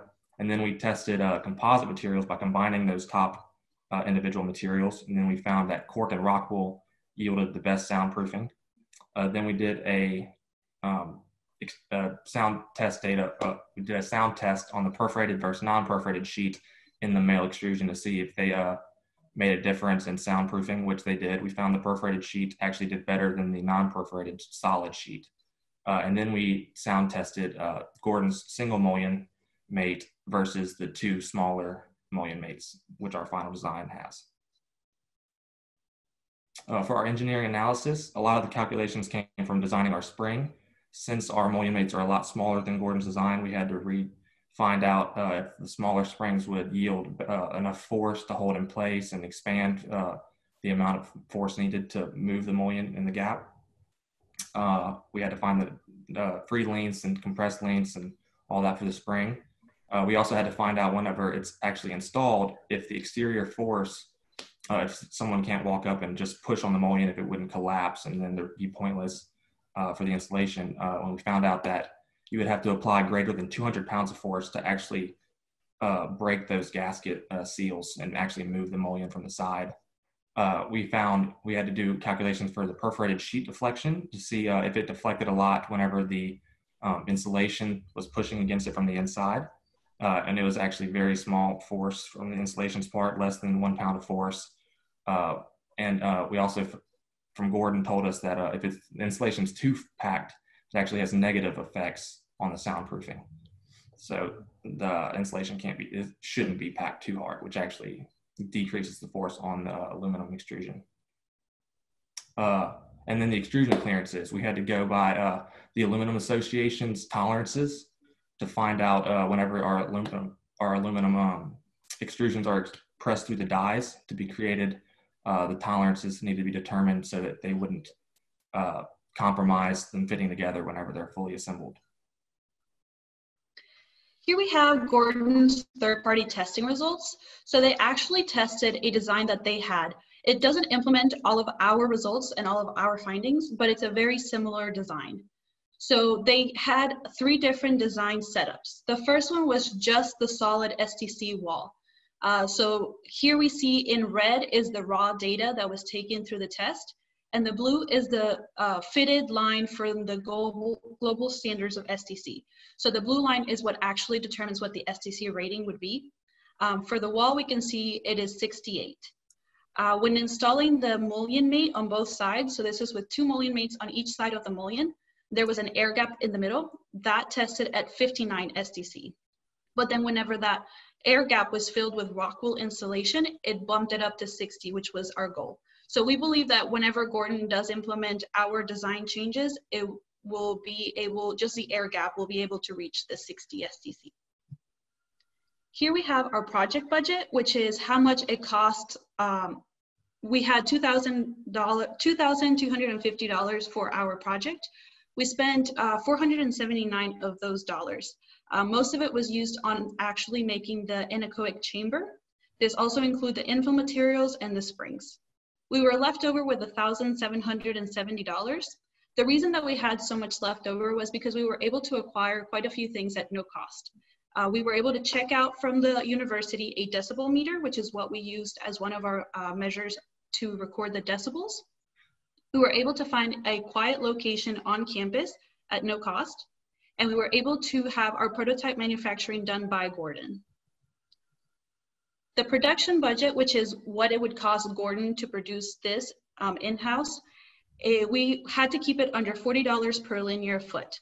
With our estimations, we came up to $32.87 per linear foot.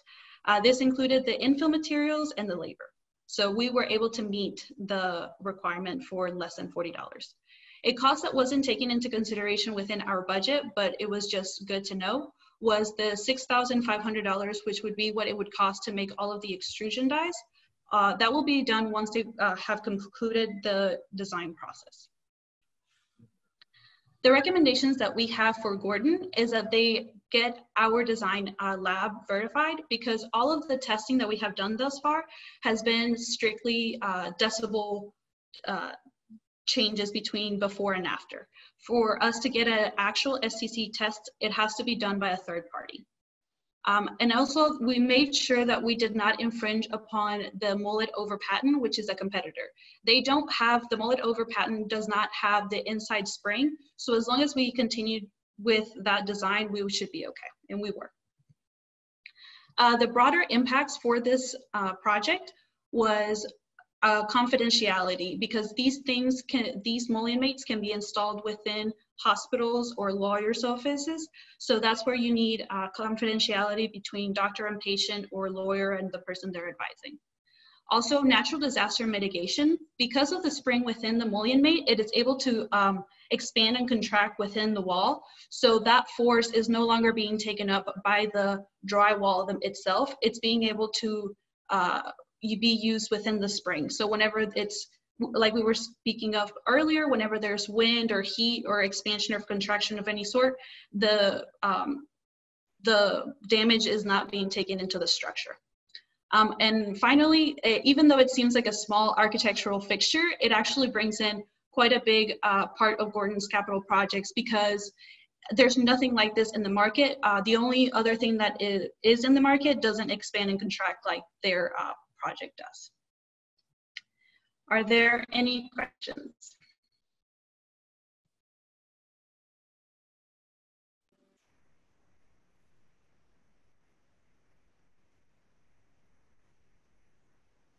I've got a question. So kind of assuming from the other mullion project, there's a good bit of spacing between the springs in the smaller extrusion portion. I don't know, I'd say a foot or two of spacing between the springs. Did you evaluate adding insulation in that portion of the extrusion as well, or are you only adding it to the larger portion? We did data testing with insulation surrounding springs when we did our double mullion insulation testing. So that was accounted for. Yeah, as we can see in this final picture, the insulation is also put into the smaller section where the spring is. So whenever they would be installing, or whenever they are putting it together, the sections that have spring on either side of it has rock wool insulation. Okay, thank you. Thank you for the question. Yeah. With your design change, getting rid of the tombstone and letting the spring get captured with the tabs as its own tombstone, I guess I didn't see any dimensions on how wide this is, but does that increase the time it takes to assemble one of these? Because you now have to put these springs in place, and how long is that? Due to us being apart and the testing apparatus being in Ruston, we weren't actually able to test that. That was one of our designated testing things we wanted to do, but we weren't able to. But we feel that it probably would increase the time it takes to install the springs in place. But we chalked it up to it's one of the costs of having a higher STC product. It might be a little bit more difficult to put together and assemble, which was not we weren't required to make it easier to assemble by Gordon. Yeah, our main goal for this project was to reach the 60 STC. And I didn't ask this of the other group, but this is the first time I've heard of a mullion mate. Is this sent to the contractor in pieces and they have to assemble it on site and cut it to the length they want, or do they buy 10 foot, 8 foot, depending on the height of the walls and everything? That's a great question. And yeah, they definitely give dimensions of what they want. And in some cases, they actually give, like, if there is a horizontal mullion, they will let the Gordon know, and Gordon will cut notches for them so that the mullion mate will fit over the horizontal mullions. And so it's as simple for the contractor as to walk up, cut the tape, move the piece, and go. Simple as that. Yeah. I have a question for you guys. So I saw in your STC testing that you sent to the third party, the design that the company sent had an STC of 68, but you said it was different than the design that y'all had. How was it different? And how can you make the comparison of, you know, make it similar? Like, yeah, we believe that it will be 68 STC as well. Explain that. So, thank you for the question. And the 68 STC was actually referring to the solid high STC wall. So that was like the baseline testing. So like the high, so it was like it's a composite STC. So it's not actually that our product itself scored 60. It's when paired with the 68 STC wall and the mullion encapsulated, we got 59 to 60 with rock wool in that. Okay. And the changes done with their design versus our design, they did not incorporate the perforated sheet, and the composite infill materials have not been implemented as well. Also, I think you said that we sent our data off, which is not actually how that worked. They did their own data testing, so it's like lab verified. So it's like we can use it in official reports for like customers and things. So it actually cost a lot of money for Gordon to send it off and make it official. So the changes, the differences between what they tested and the design y'all have were the perforated sheet, which you said did improve STC, as well as the composite filling. Is that right? Do I have that correct? Right? Okay. And we can say that because our decibels, our transmission loss is higher. And so just a decibel to decibel comparison, that means the SDC score will be higher. Yeah. Good, thank you. Thank you.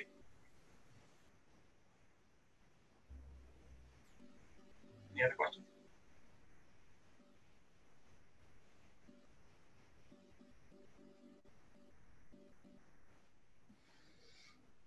There's a couple of questions in the chat. Yeah. How did you go about testing the force resilience?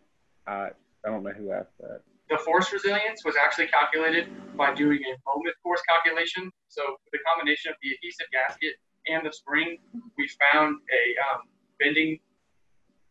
bending stress along the entire 10-foot length, which is what we based it on. And we found that at the maximum bending arm along the mullion mate, it was able to support about 250 pounds. We just said 200 to be conservative. And that was all hand calcs. We didn't run any actual FDM simulations or anything, but that's all hinted in our report. And then the other question is there a particular gap size this mullion mate will function for? So basically, the inner piece of extrusion can be made to be longer or shorter depending on how wide the gap is. So that's the variability. The female extrusion, the piece that gets stuck on the wall does not change size at all. It's a constant size, but the male extrusion is the one that would change depending on the gap size. Right, so this makes it easier for Gordon because they would only have to buy one set of springs. So the actual expansion mechanism stays the same. The part that has all the infill material, the cork and the composite infill material, is the sizes that would actually have to be either extended or shortened depending on the gap.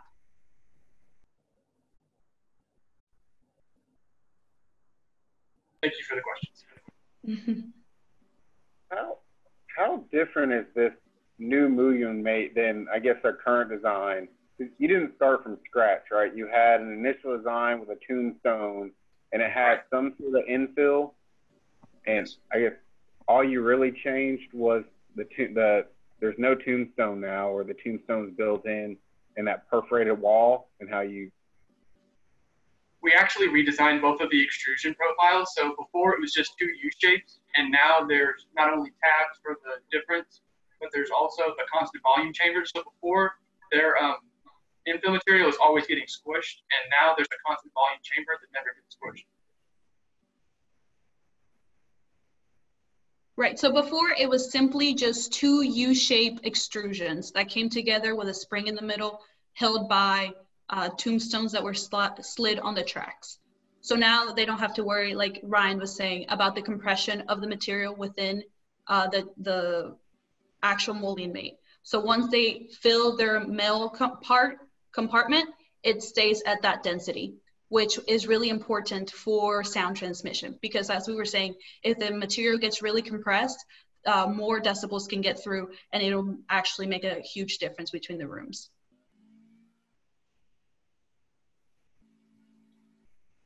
Additionally, our design also makes it easier to cut notches to allow the mullion mate to slide over horizontal mullions if they need to be. All right, well, that actually does it for our time today. So again, great job. Mullion Mate team, I guess y'all are Mullion Mate team 1. We're just high STC mullion mate. Thank you. Thank you. Yeah, and then for all the students still here, great job by all. And then advisory board members, big thank you to y'all. Really appreciate y'all's time. To the university in general, but especially to our students and giving them this feedback. I know that it was just good feedback hearing from somebody other than their professors who, you know, after 4 years, they've learned to tune us out. So, so the session awards, or the award session, I don't know why it's session awards. Anyway, starts at 5:15. So I will put here in the chat to everybody the link to join that. Yeah, so there that is. Again, you can just either click on that, or you can just type in that number, and that'll take you over there. So that'll start shortly. So advisory council, if y'all could get y'all scores in for that. Again, thank y'all so much for being here. Those of y'all who tuned in to support your seniors, thank y'all for being here as well. I'll hang out here for a little bit, but then I'll end the meeting probably at about 5:05, which will kick you out as well, and then we'll head over to the award sessions.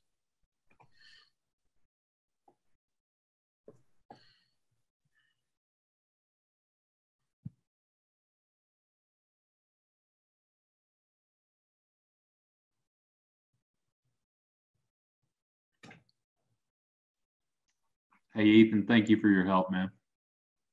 No problem. I appreciate you doing all that, man. Hey, is that Brantley? Yeah, I appreciate it. What's going on, Dr. Timms? You doing good? Trying to stay warm, man. It's snowing outside. It's not here. It's not here. Hey, it is 73 degrees and sunny.